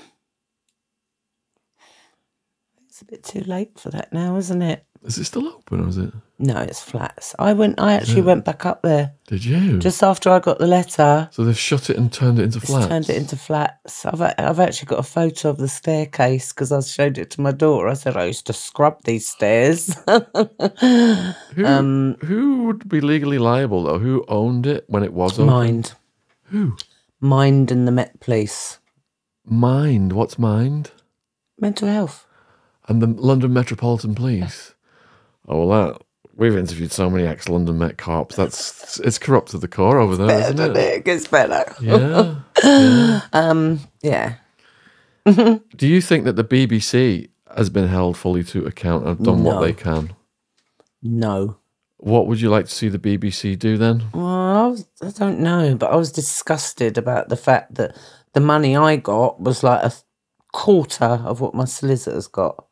How does that justify? I got 1,800. They got just over £6,000. You're kidding me. That is absolutely obscene. And who appointed that solicitor to you? I found them because everyone else was using them. Right. I actually complained about the first bloke. Yeah. He called me promiscuous. He said I was promiscuous.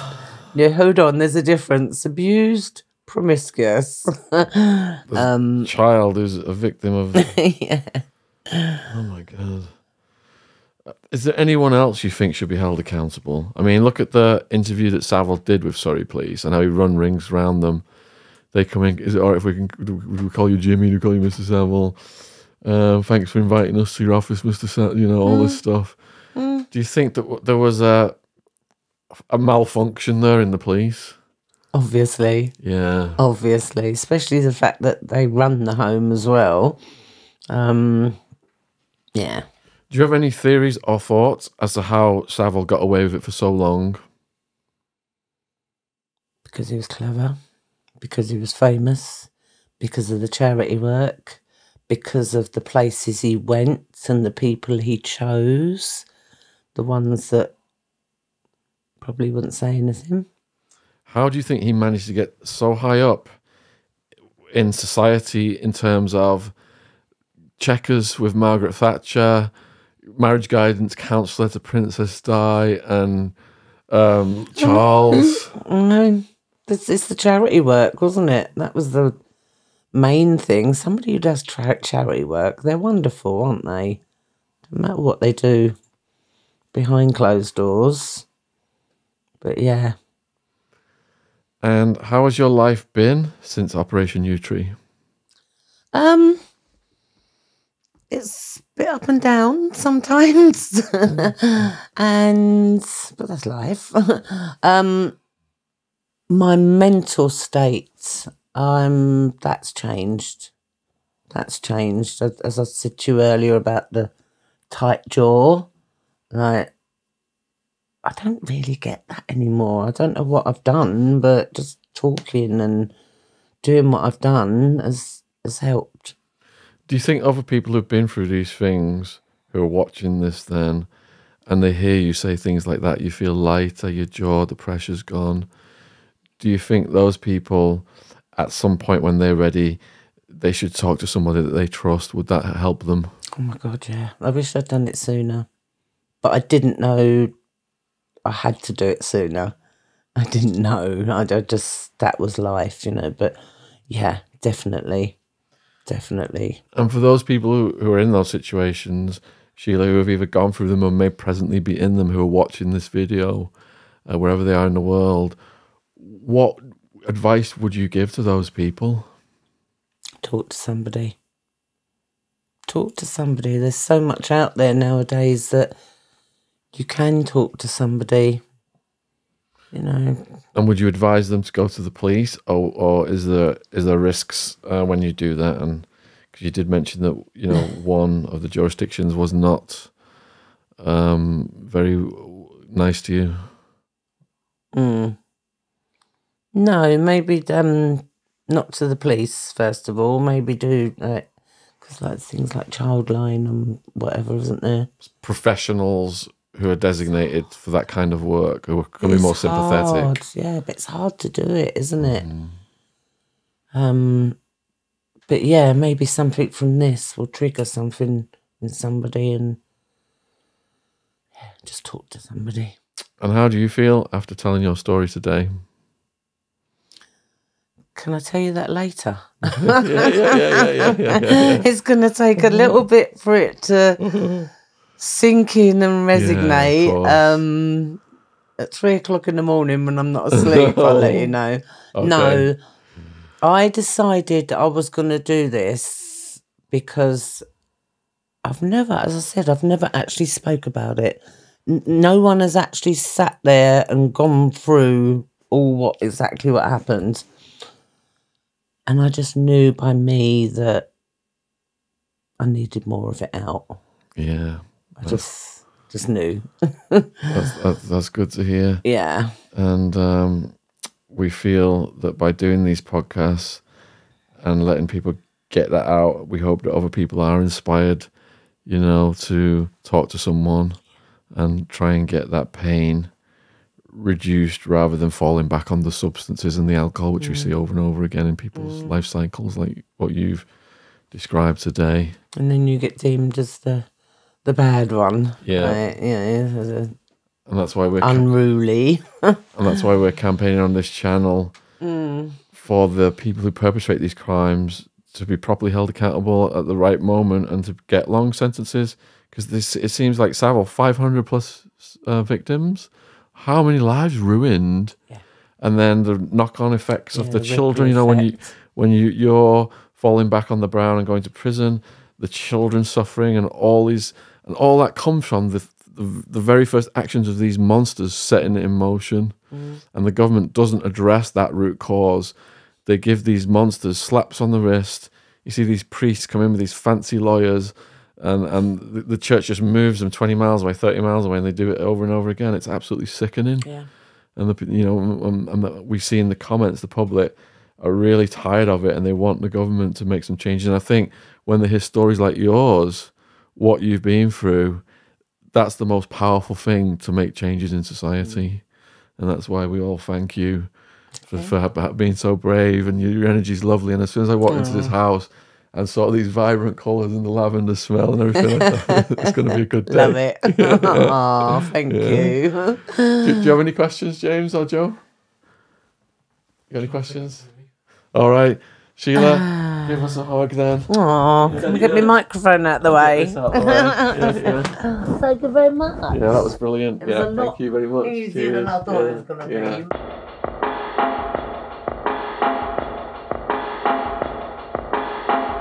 This podcast is sponsored by Gadfly Press. We are proud to announce the publication of Britain's #1 art forger, Max Brandrett, The Life of a Cheeky Faker. And from the back cover blurb, Max the Forger is an artist and gentleman whose colourful lifestyle has spanned over 70 years. He has lived under the strict regime of Bernardo's children's homes, been an elephant handler in the circus, lived rough, busked his way from Brighton to Bombay, sold his fakes up and down the country, dined with dukes, socialised with celebrities, associated with gangsters, served time in prison, and donated tens of thousands to charity. And through it all, he has never stopped smiling and loving life and missing his mum. Quote from the book. Mr. Brandrett, I do not see you as a malicious criminal, sighed the judge. But why, oh why, do you continue to use your God-given talent in this way? I just can't help myself, Your Honour. It's like an addiction, I grinned. Available worldwide on Amazon, link in the description box below this video. Thank you for supporting our sponsor. I kill you! Yeah! A knife and a cosh and all that, like, yeah! And he's looking at me, and we went white, and then he was gone, like. What is it about a tough guy that fascinates us? Imagine I'm hearing that, I'm thinking I'm not going down today. If I go down today, I'm dead. We're bringing you the very best of our interviews with Britain's hardest men. They made the mistake of bringing billy clubs, iron bars and knives to a gunfight. No Rules Fighter Bash, Stephen the Devil French, and my best friend, Wild Man. Over 2 hours of terrifying tales of punch-ups, stabbings. That's what happens in that world. You leave people long enough, they get enough rope to hang themselves. Attempted murders and exceptional all-round hardness.